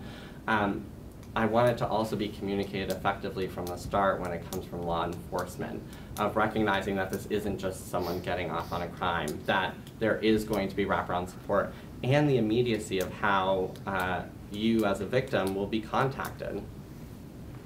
Can I pause us? I just want to make sure I leave time for questions. And I want to just underscore one thing, which is there's multiple checks and balances in the system of skill level. Law enforcement, the more skilled the law enforcement officer is in terms of using discretion about when something can be referred is a highlight. And then the skilled practitioners who recognize when the ingredients are there, that it will be likely, as a potential success of a restorative process, because a charge is a good place to start, a list of charges that are eligible for referral, but it's not the be-all end-all. You can't just say automatically, these 10 cases make perfect pre-charges. It's it's a starting place. It's a real, we can see the practicality of that, and there's skill at every level needed for when to go forward, because Becky could have heard something from that responsible party and said, no, we're not even bringing this forward because the potential of causing more harm is there. And in that case, it would have gone to the state's attorney, who then has the decision-making power to charge or not. And then the process evolves from there. Thank you for the overview, and thank you both for coming and sharing the story. So we're trying to set the stage of understanding restorative justice in Vermont in general. And so I just want to check before we open up to questions that you would be open to questions of just understanding this process and how it works. Mm-hmm. So I see Chair Lone, and then I know Representative Oliver has had his hand up for a while. And Rachel, so great. Yeah, just a couple questions. So, and maybe this is not so much to you, Taylor. If this went the other process in criminal court, do you think you would have had a resolution by now, given where the courts are? When did what? This would have been a August 10th? This would have been a misdemeanor, right? This would have been a misdemeanor, September, October, November, December. No, I don't think it would be settled by now. That's about it. I think that the arraignment, so August 10th, I think the arraignment would have happened within 6 to 8 weeks, so we're at October 10th. They would have come back, I think it's 60 days for misdemeanors. So, yeah, we would be at like their second hearing at this point. Right, so less satisfactory and not any resolution. It's that- possible. And less expensive. And It's and less possible that expensive. at that arraignment date, that Taylor's case could have been referred to diversion. So a similar process may have taken place, but would have been 6 to 8 weeks A later. little bit later, so. The other, I think this is a question, but it seems from the situation you went through that how important the victim service part was. And that just perhaps highlights how important that should be part of, there's only 6 that have victims, is that what I'd heard before? Dedicated victim services. I will say victim from services AGO for- funding and DOC funding, they're expecting victim services to be part of it, but the funding, like the whole system is built around that responsible party. So that's the timing scenario, like everything is responsible party geared. Victim services are expected to be part of any restorative process. However, the Center for Crime Victim Services funds 6 directly for dedicated victim work. So there's still victim services in all all the of other, it's just not dedicated, okay, all right, okay. So I guess there wasn't so much a question there, but thank you. So then Representative Oliver and then Rachelson. Good morning. Thank you. What a pleasant surprise.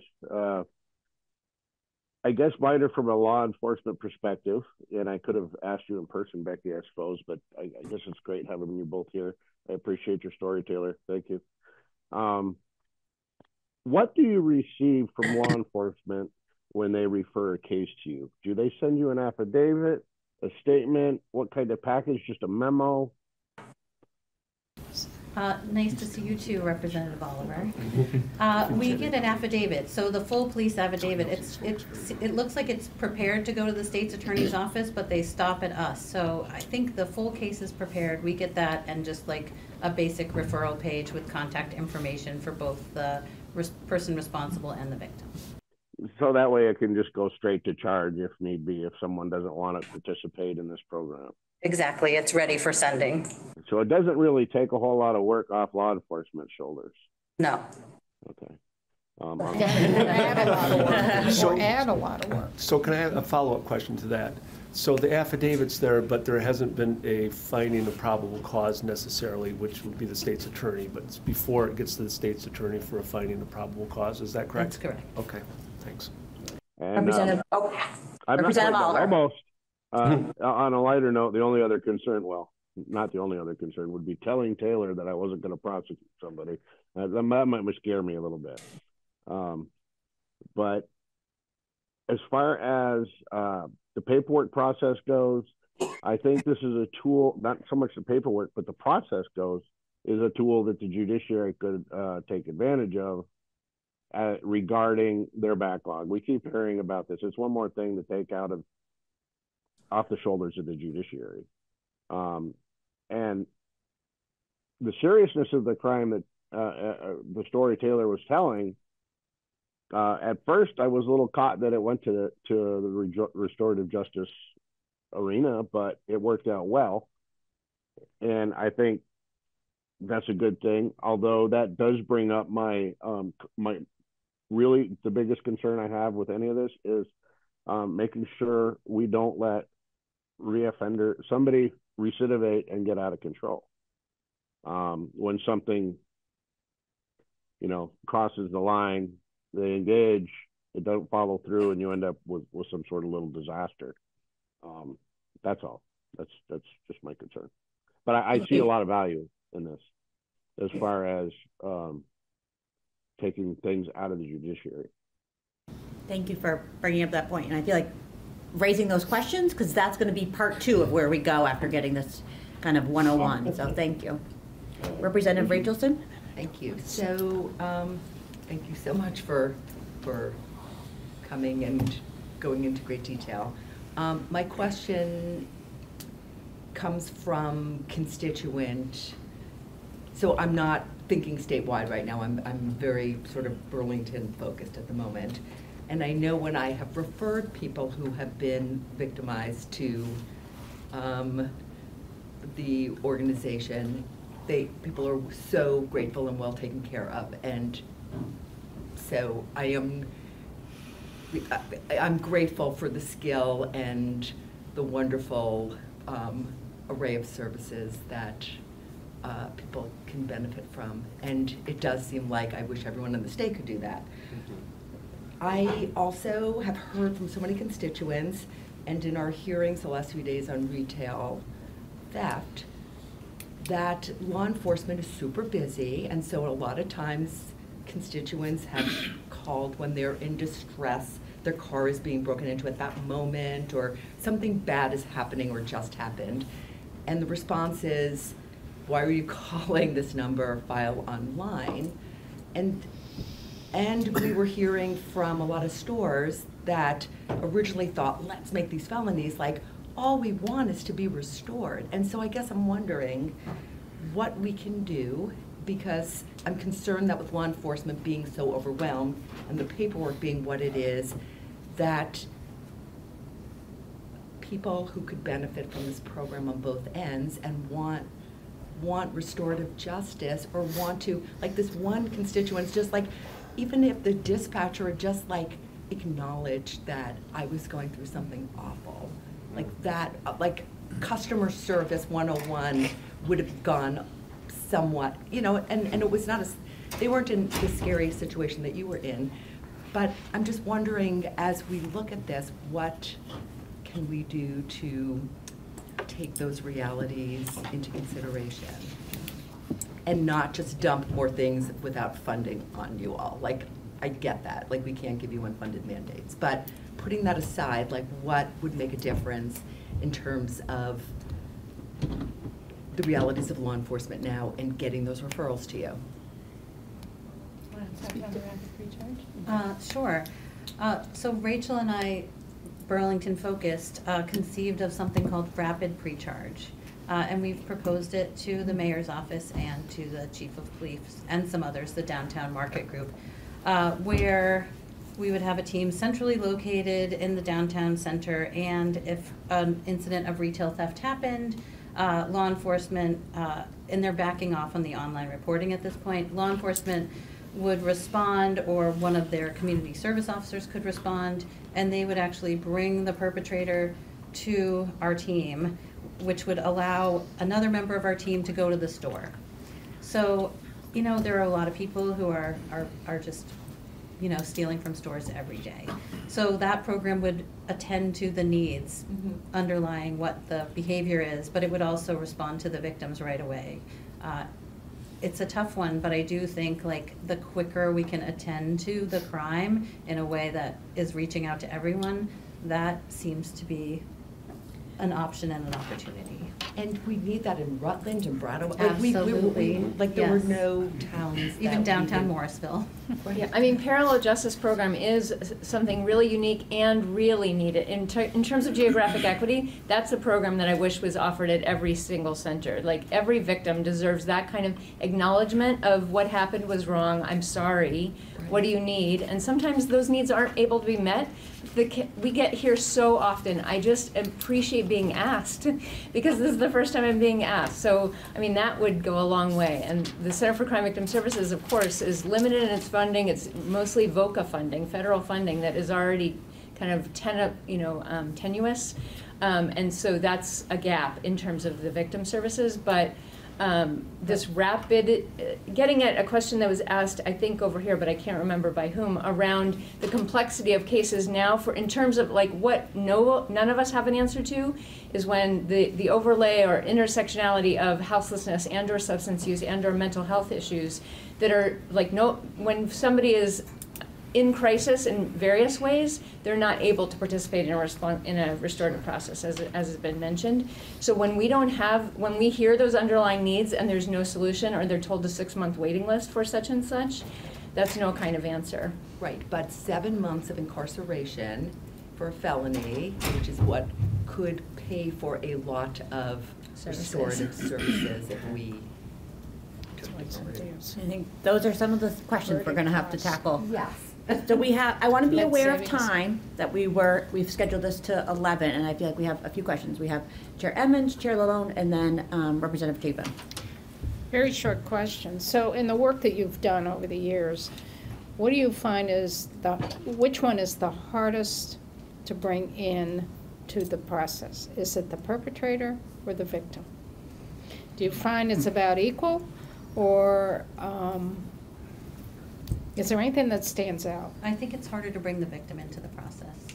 And there's however many reasons for that, right? Like maybe somebody's just done, their insurance is paid for it, they don't want the inconvenience of having to deal with something. A lot of times victims will say to me, well, I don't want them to do it again, so I'm going to do this so that nobody else gets harmed. So they're sort of doing it for others. But I do think like not everybody is open to that restorative process. They're not ready for it. We don't have conversations this way. I mean, have you ever had a conversation like that? No. Yeah, so we're just not practiced at having these intense conversations where everybody in the room is vulnerable, and to ask people to do that sometimes is too much. So we just ask them if they want us to write down something or if they want to write something, but I think it is hard to engage victims, and especially now it's gotten harder because the trust has sort of eroded over the last few years. And they want to see the person really punished. They do, yeah, and they want them to stop it, and they're really mad. Yeah. So I just want a little more follow-up from what the conversation was with Representative Rachelson. Could you talk a little bit more about how you deal with repeat offenders, the folks that we're hearing about who are, in the retail theft context, it's not just retail theft, but because I know that the CRG, Crime Research Group, study looked at the success rates of repeat offenders versus first time, and there's definitely, it goes down. But can you talk a little bit further about that? Yeah, so pre-charge really isn't the appropriate program in general for somebody there's a repeat offense and there's these deep underlying conditions. As Willa mentioned, that TAMRAC and pretrial services are generally where we're likely going to be seeing repeat offenders. We will be seeing, because there's these underlying needs of mental health and substance use issues, and so those programs, the whole point of them is to rapidly connect them to services. Like, that's the focus of that program. When if there's a repeat offense, there's some other problem going on, and that's what, so it's gone downstream a little bit more. It has been prosecuted, like it's gone to court, there's a charge. It might be pre-adjudication, or with pretrial services, somebody is going through court. It's not diverting from the court. They're going through court, and they just need the services to ensure that they will successfully go through court and hopefully reduce their recidivism that way. Yeah, there's perhaps pre-charge is not the place for that particular situation. But we also have treatment court as well, but that's off topic, but it is something we're going to be looking at for trying to expand. I think one of the points of this is to question a one-size-fits-all approach. When the needs are diverse, the reasoning, people's lives are complicated, these are messy, and victims need different things too. Some people react strongly to this idea of calling something a low-level crime, because it's not low level for them. The impact can be hugely high. So I think nuance is the name of the game in terms of developing multiple tools to fit a variety of situations, rather than punishment always fits the bill. Thanks. So I see Representative Chapin, and then we'll go Representative Laura. And my apologies, I do have to, there are some amendments I need to hear in committee, but I'm happy to answer any other questions outside of this conversation. I'm really grateful for you all hearing my story today. Thank you. Thanks, Taylor. Thanks, Taylor.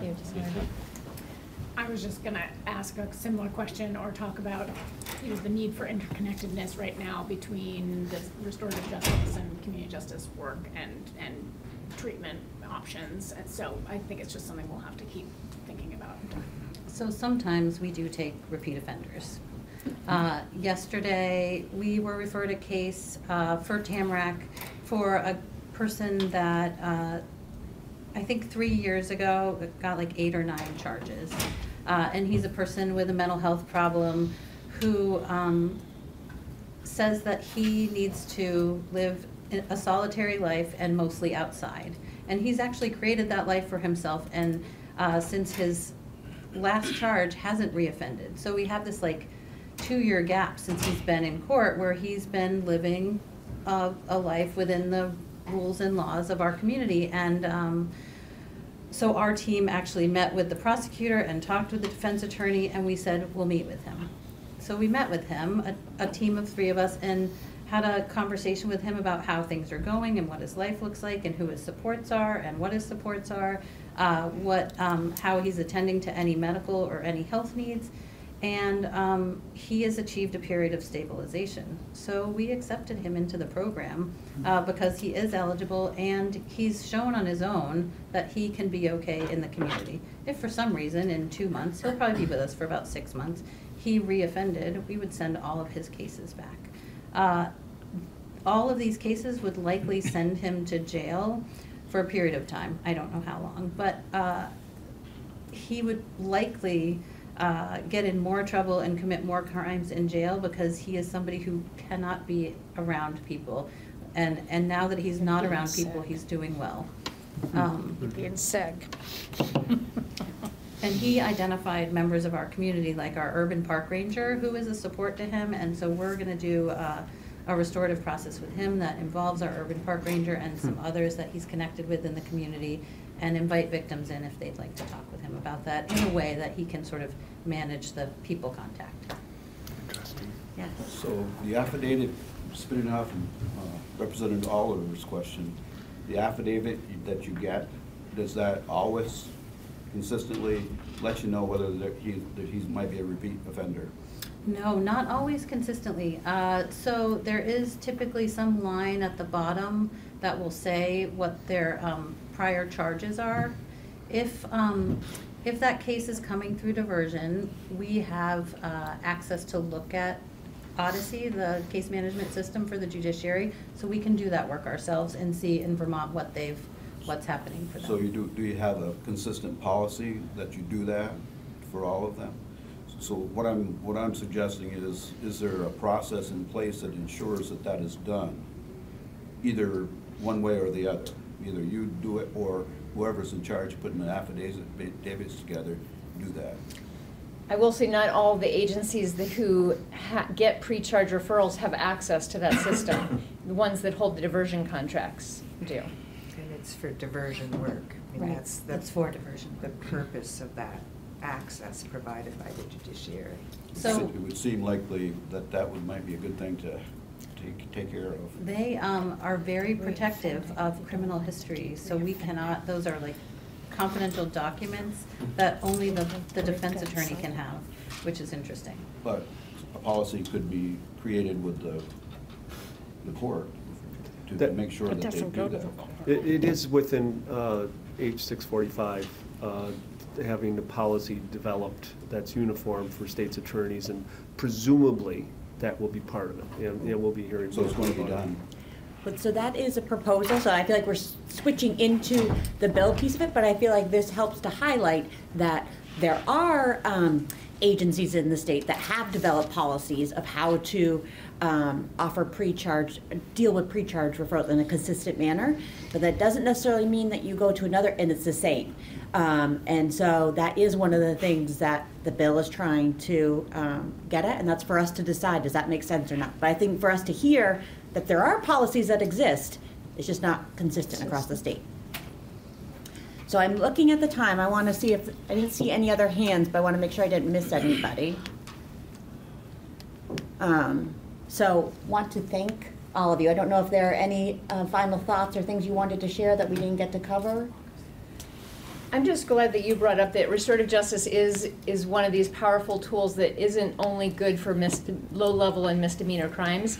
I think because of this reputation of it's just a slap on the wrist, it's light on accountability, people see it as inappropriate for high-impact crimes, and it's very well used. Like when the victim is most impacted, that's when it can be at its most effective.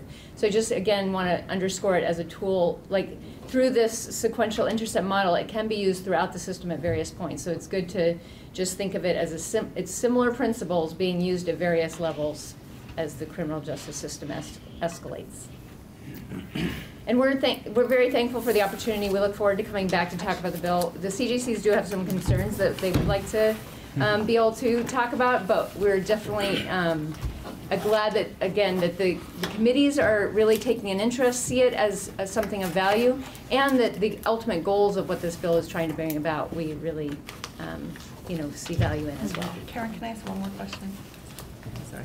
we have time Yes. for one? Yep, last question. Thank you. So one of the things that we keep hearing are people are no-shows for court, and that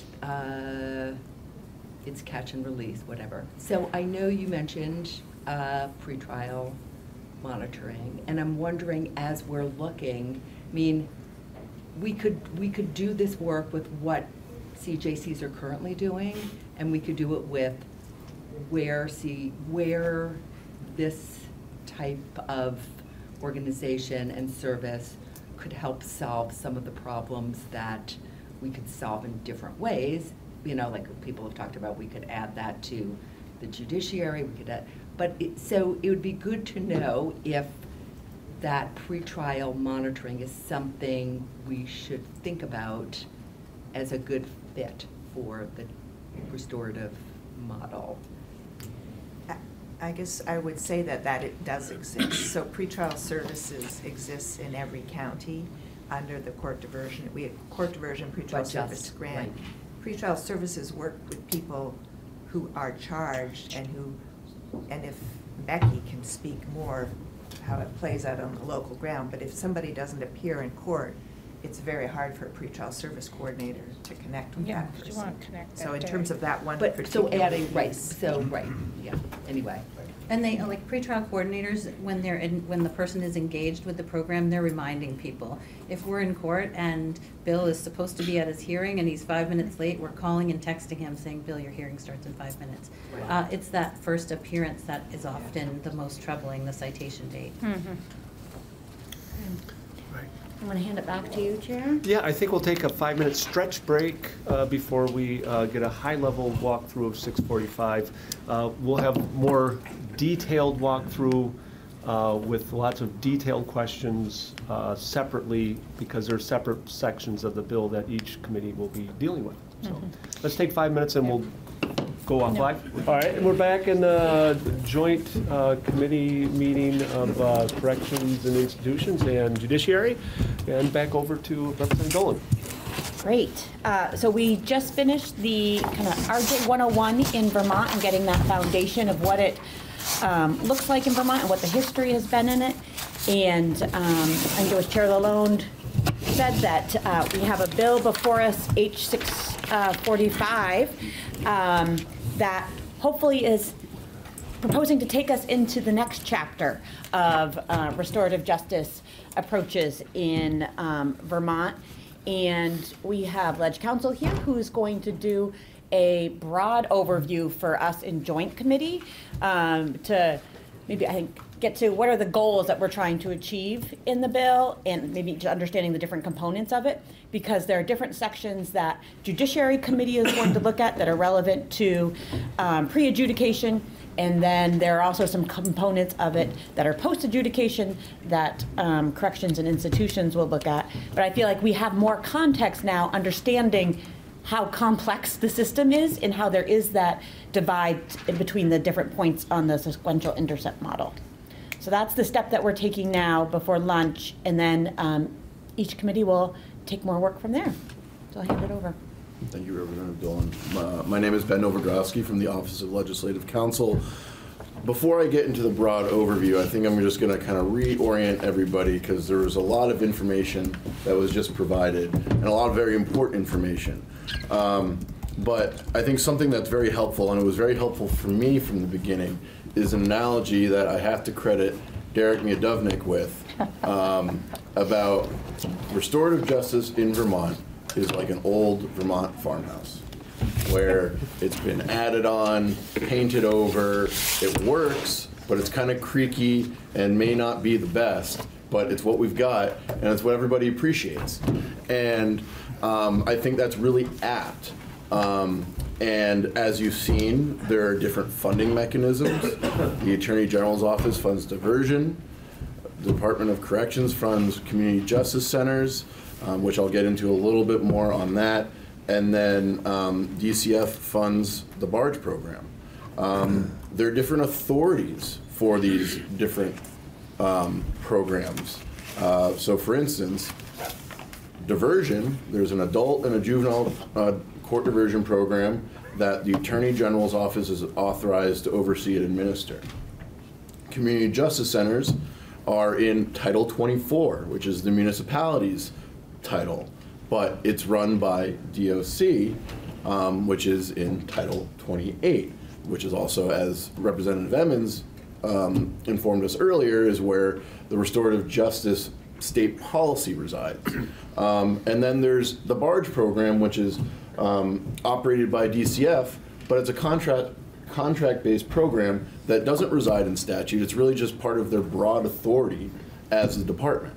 And then there are different policies and different forms that these various programs take throughout the state. So both committees heard today, and a lot of sort of analogies from Chittenden County, where there's a physical building that you can walk into and you have an array of services. But that is not the same county to county in the state of Vermont. And that's partially due to the program structure, the funding structures, and all of that. So for instance, there is a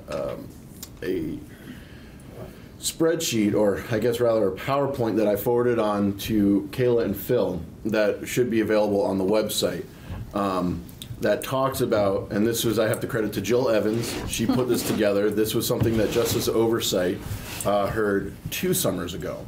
So that kind of gives you an idea of the length of time that this has been discussed and where we've come to today. It breaks down who the funder of each program is, and then where they're located.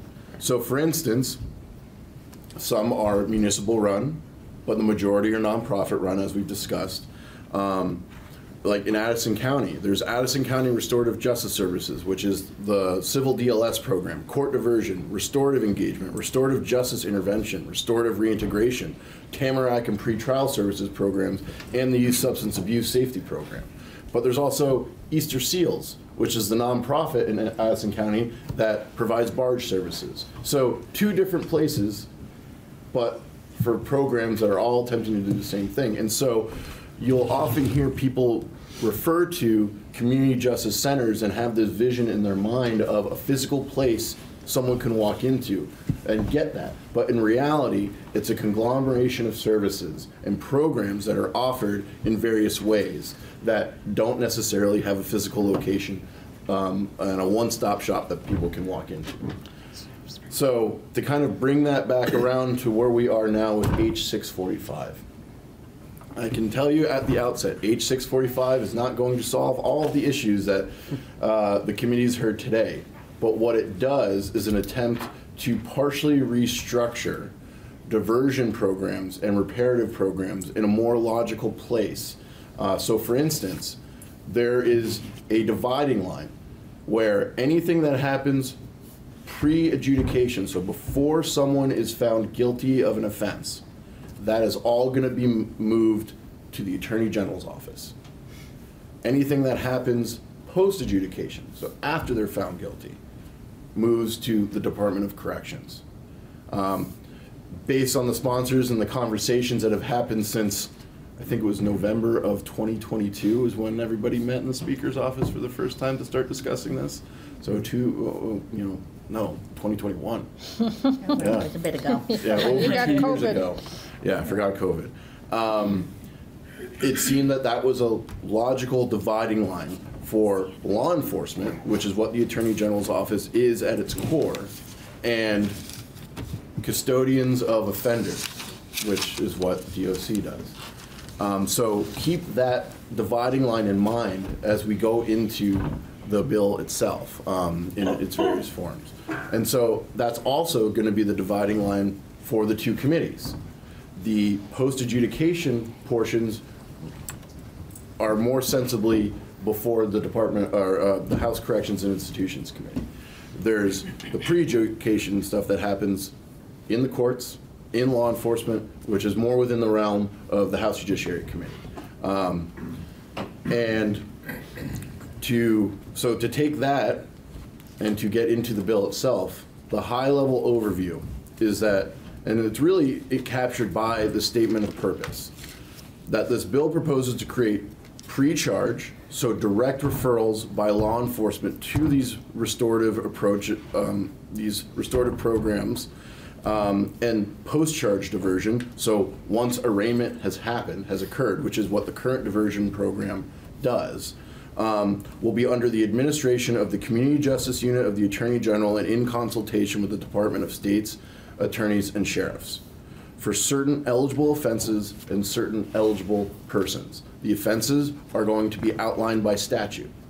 However, there is a uniform policy that the Attorney General's office and the Department of State's attorneys will consult to create that can discuss and outline additional offenses to supplement the statutory minimum and the eligibility for individuals and the appropriateness for restorative programs. The Department of State's attorneys and sheriffs has the ability to create these policies, provided they contain those certain statutorily prescribed minimums, and as long as they're done in consultation with the Attorney General's office and other stakeholders. These statutory standards contain minimum requirements for the administration of the diversion programs, eligibility and referral processes, rights and responsibilities of responsible parties and victims, and confidentiality when it comes to engaging in these restorative programs. The bill also proposes to create a post-adjudication reparative program under the administration of the Department of Corrections. And this would be done in consultation with the judiciary, because the judiciary would be essentially sentencing a lot of these people that go through this process, and so are really the equivalent of, so the Department of Corrections and the judiciary are really the equivalent on the back end to the state's attorneys and the attorney generals. So that's why they're working in consult with each other. And those are governed by memoranda of understanding that are worked out between the two entities to outline eligible offenses and a process to supplement those offenses, to use evidence-based screening procedures, and to create confidentiality provisions. So in a very high-level view, that is what H.645 proposes to do. In one session. In one session. But we started 2 years ago. Yeah. I know. So, well, do you want to pause there and folks have questions with? Perfect, great. So, over the course of years, diversion went from only juvenile to juvenile adult, and various decisions of what offenses that would be accepted into diversion and such. So now, under the authority of the State's Attorney and Sheriff's Association, who would make those decisions? If a diversion board, or even a consensus amongst diversion boards, were to suggest that we should take X offense into consideration for diversion, who makes that decision? Well, that would be, so there's a statutory, the mandated statutory offenses that have to be included. Right. Yes. But then that would be a conversation between the Attorney General's office and the Department of State's attorneys and other stakeholders to supplement those. And those the stakeholders offenses. Being members of the diversion board. No. The stakeholders are, if you bear with me one moment. Okay. Getting the details of the bill, Representative Troiano. Oh, sorry. My bad. The Office of the Defender General, the Center for Crime Victim Services, and the judiciary. Okay. Very good. Thank you. Other questions on the goals of the bill? Maybe it would be good just to talk about how we're going to work it through with the two committees.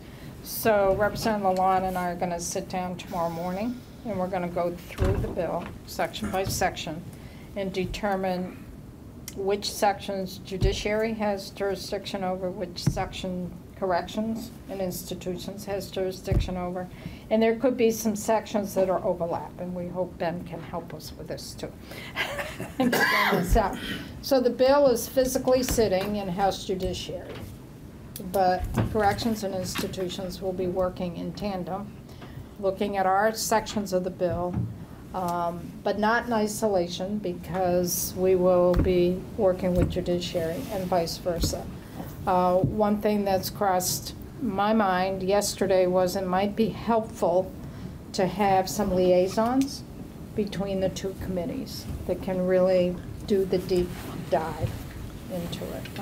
I already have in my mind 2 people in our committee that I haven't spoken about yet, but that may be a way of really, because we just don't have the scheduling time to do joint meetings all the time. So if we could have maybe some liaisons between the 2 committees to really do the deeper dive and keep each committee informed of where the other committee is going. But Representative Lalonde and I will be in contact pretty regularly. I look forward to that. Okay. Then you can really interrogate me. Exactly. And vice versa. Exactly. So that's the plan. I hope that works out. And the other thing that's looming, we have to meet crossover for this. And we have a capital bill at the same time. So we're going to have to figure out the schedules. Yes. Is there work also happening in the Senate on this? Do you know, or is this? They are waiting. For this? I've kept Senator Sears in the loop as far as what we're doing. Okay. So I have a quick question, maybe. So my understanding is that the goal of the bill is to try to make sort of more uniform what's available all around the state.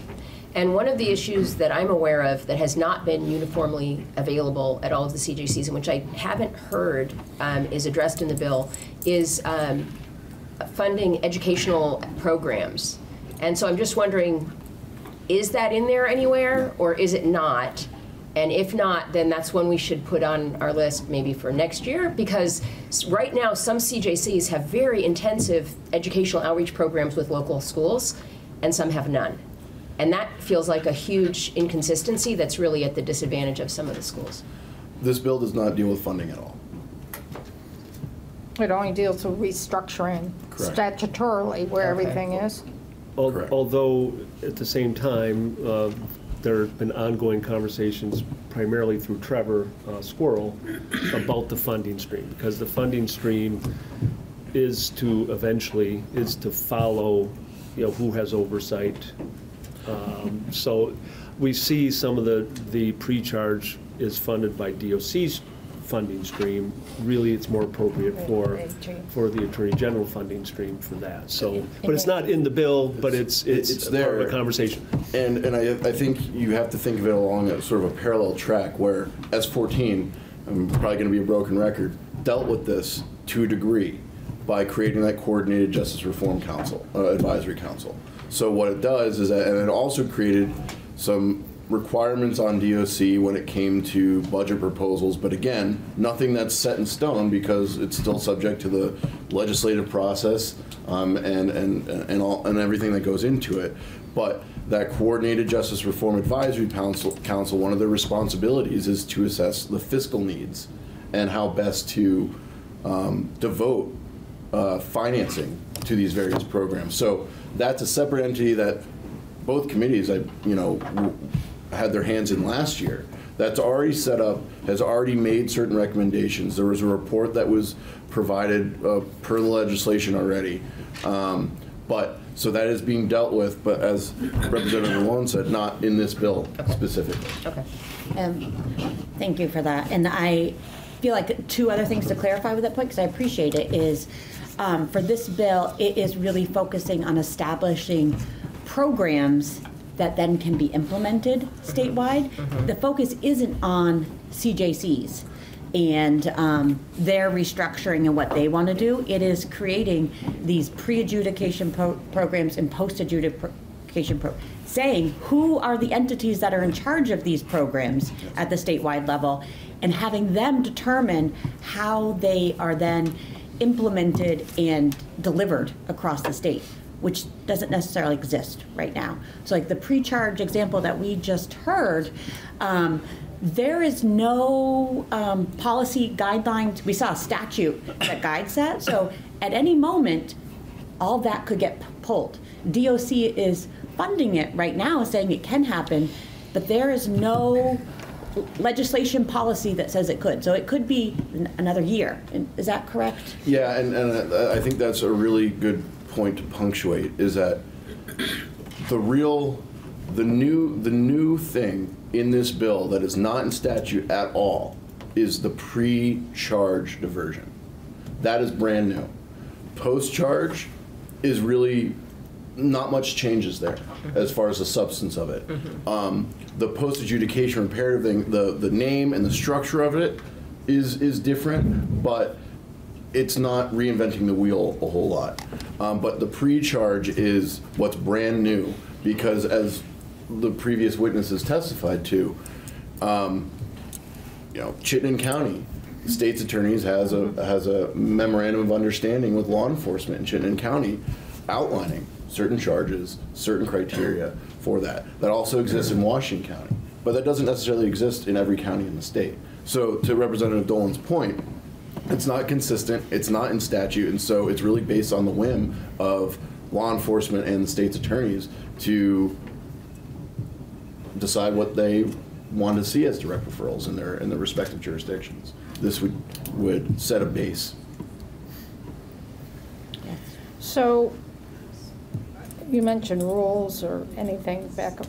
Are there any directives or policies within DOC that pertain to restorative justice and what used to be called the reparative boards and all of that? Because once we do a change, we're going to have to look. I would assume that they have something. Yeah, that I don't know off the top of my head. Because we'll have to get into that a little bit on our side for That's that. And there's no rules that have been promulgated anywhere. Has there? That's not that we've heard. No. Yep. So I'm that's not gonna be- aware of any, yeah. but it doesn't mean that. There might be directives on DOC Be that directives. haven't risen to the level of a rules-making process. But I think that would be a better question for the department. Right. But that may be something for us to look into. And just to set the stage again for this, so I appreciate this overview of it, is that there are a lot of different players that are in the restorative justice approaches in Vermont. And one of the goals I see is, again, trying to create these programs that we believe should be available across Vermont, and designating who should be in charge of those and how they go, which is very different, as you've heard, from how it is now. And so I just want to prepare us that we're going to hear a lot of different input and feedback, because this is a shift for it. And I think one of the goals of trying to do for this bill is to lay out that we're saying this should be available for all of Vermont, and there should be some standards and consistency in that. And so those are, I think, are the conversations that we're going to have in committee, because it's going to be different than what's happening right now. I see a hand there. Yeah, more of a thought maybe, or for consideration, but really thinking about what was said earlier about victims' willingness being really important in this, and the goal is to make this more available. Have we discussed what we can do about that? And I'm just thinking of, really we need to kind of normalize this as an experience in our justice system. And I don't know how to do that, but I'm wondering if it's contemplated by the bill or the group.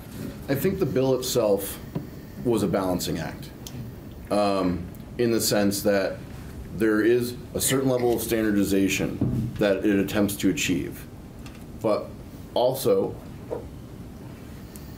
balancing that with what's already in place and what works, and trying to not dictate too much, if I may, and it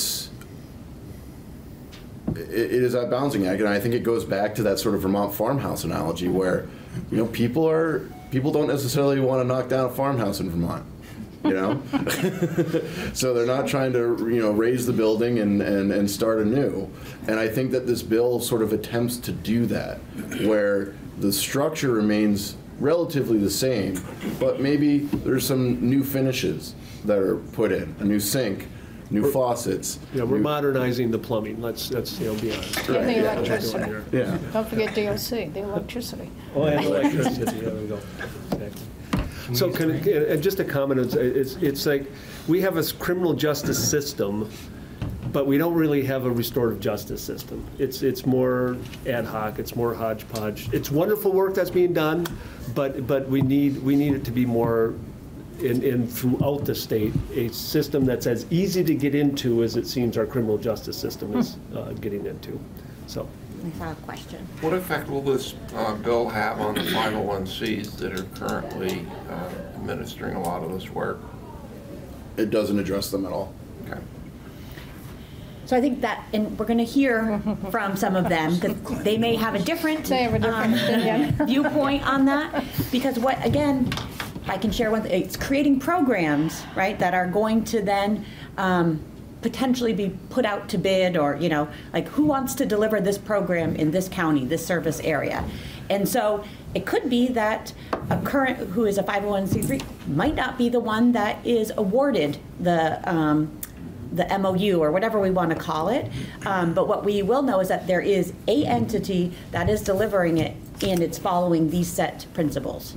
Under certain guardrails. And just to clarify my testimony, it doesn't affect them as far as, like, it doesn't change, you know, in Title 24 right now, community justice centers, however they're interpreted, can be administered through municipalities or nonprofits. That's unchanged. What's also unchanged is that it's a grant-based program. Grants that are issued by the Department of Corrections, grants that are issued by the Attorney General's office. But the programming and what's required within the programming and the eligibility factors are those guardrails that would have an impact on CJCs and who and how they're dealing with things. But as far as the general, you know, current funding structure and who can do it, that's unchanged. Okay. Having torn down Vermont farmhouses, they don't tear down easily. Sometimes not very hard at all, but what we're essentially doing here is we're going to set up a system where we have a known entity that's going to administer at the high level, and they're going to be helping set what we want across the state in terms of programs. Once that's done, now we go back out to the other folks and say, can you deliver? Some people aren't going to like that, but. Yes, I think those are the conversations that we're going to have. Yes. I'm sorry. No Thank you. problem. I just wanted to repeat what I had said when the bill first came out, and was hearing a bit of the background of it. Very appreciative as a member of our restorative justice program in Bennington for close to 30 years. I started when I was 30, by the way. Oh, Mary, dating ourselves. But I was concerned with a little bit of the process where the different groups did not come together and would be able to be at the table to kind of journey through this together. So for me, that's an important piece, so that all the agencies, no matter what they are, have a full understanding of changes or things that may affect the good programming they're doing. So I wanted to, in the joint hearing, have judiciary hear that as well. That is a concern. Thank you for that, Representative. And I want to offer two pieces to that, because I didn't provide that context for it, is that, well, I guess two things. First, I'll start with one is, I agree, I think it's important for us to involve as many stakeholders as possible and get that input of it. And I want us to, that this bill, or if there's other bills out there like this, is an approach that we can do to try to manage these different programs and opportunities. And at the same time, changes could happen to these programs right now, even without any of this legislation. DOC could choose not to allow pre-charge programming to happen right now and anything. So this is a container where we have some control and can include stakeholder input and do that. So I want to offer that as a, just in the mix. And then two, I think your point is important, that it's important to share that this has been like this 2-year process where we've had multiple conversations with some of the stakeholders, and I think there's some consensus or agreement on an approach, but the fine details, there definitely is more conversation that needs to be had, and we might not get to a place where there's complete consensus, and that's the work for our committees, is to decide what is it that we're hearing these different perspectives. and where are we saying Vermont needs to go? So that's where we get to go. But I do think it's very important that people are well informed who have been doing this good work. Yes, completely agree. I saw him, yes. But really, the place for that is once the organization stood up, and when you're going to develop the programs that are going to be taught, that's when you bring them in and have them tell you all the practices that they think have worked and all that stuff, and incorporate that part in. Not at this high level part, but when that comes in, because that'll be critical to get buy-in and to win well and make sure you've covered all the bases, knowing the range of possibilities for treatment or out there, and where you don't want to go to. Well, Wayne, I would suggest that the train has somewhat left the station. There's a number of pieces kind of in place, and I just would like everyone well informed as this journey continues, so that we've got the best product coming out of this, because this is very worthy of having a good, solid base for restorative justice. I agree. My only concern is, and I have seen where if that input comes in too early, it may derail what we're trying to do. And I don't want to see this. We're heading in a good direction. I don't think we want to risk derailing it. And I'm going to leave that to chairs to navigate where you want to go and how much you want to delve into each of those. Yep. So I don't know, Ben, do you have other points or things you want to consider? Or? Well, I think that there's definitely a lot more to discuss within the bill. My fear is that if I start to bring up certain things, it's going to prompt more of a detailed response that I know that right now we're not set up to necessarily get into. So my question is, what's the next step for both committees? Because we're going to need a walkthrough of the bill. Is that going to be better to do it in another joint meeting, or is that going to be better to do separate? Separate. Yeah, separate. And we're going to start with our walkthrough this afternoon, and then you can have figure out when you can have Ben in for. And we should have the walkthrough of the whole bill just to understand how the pieces come together. Correct? I don't. Or not. I don't think that's going to be we necessary. We may know better tomorrow. Yeah, I can talk with you separately if you'd like, or I can. I mean, I can speak to it now, but. Well, we can talk separate. I'm just wondering, scheduling wise, and. I think from the way we've been working on this, I could see a very high level going through the sections that are dealing with the pre-charge, and then very detailed. Yeah, you don't want to bog down on the first. And you for vice versa. Right. Yeah. We're not. Okay. We're in fact not. We're not even going to have part of our walkthrough except very high level for the DOC part. Okay, that helps. We can do that next week. Sure. I think I'm turning it back over to the chair. So I think that's just logistically trying to think it through. I think this we get an extra 15 minutes if we leave now, which and I know they're taking over this room for the climate caucus. So so we'll adjourn. The Judiciary Committee is adjourning until 1 o'clock. And we are too, 1 o'clock.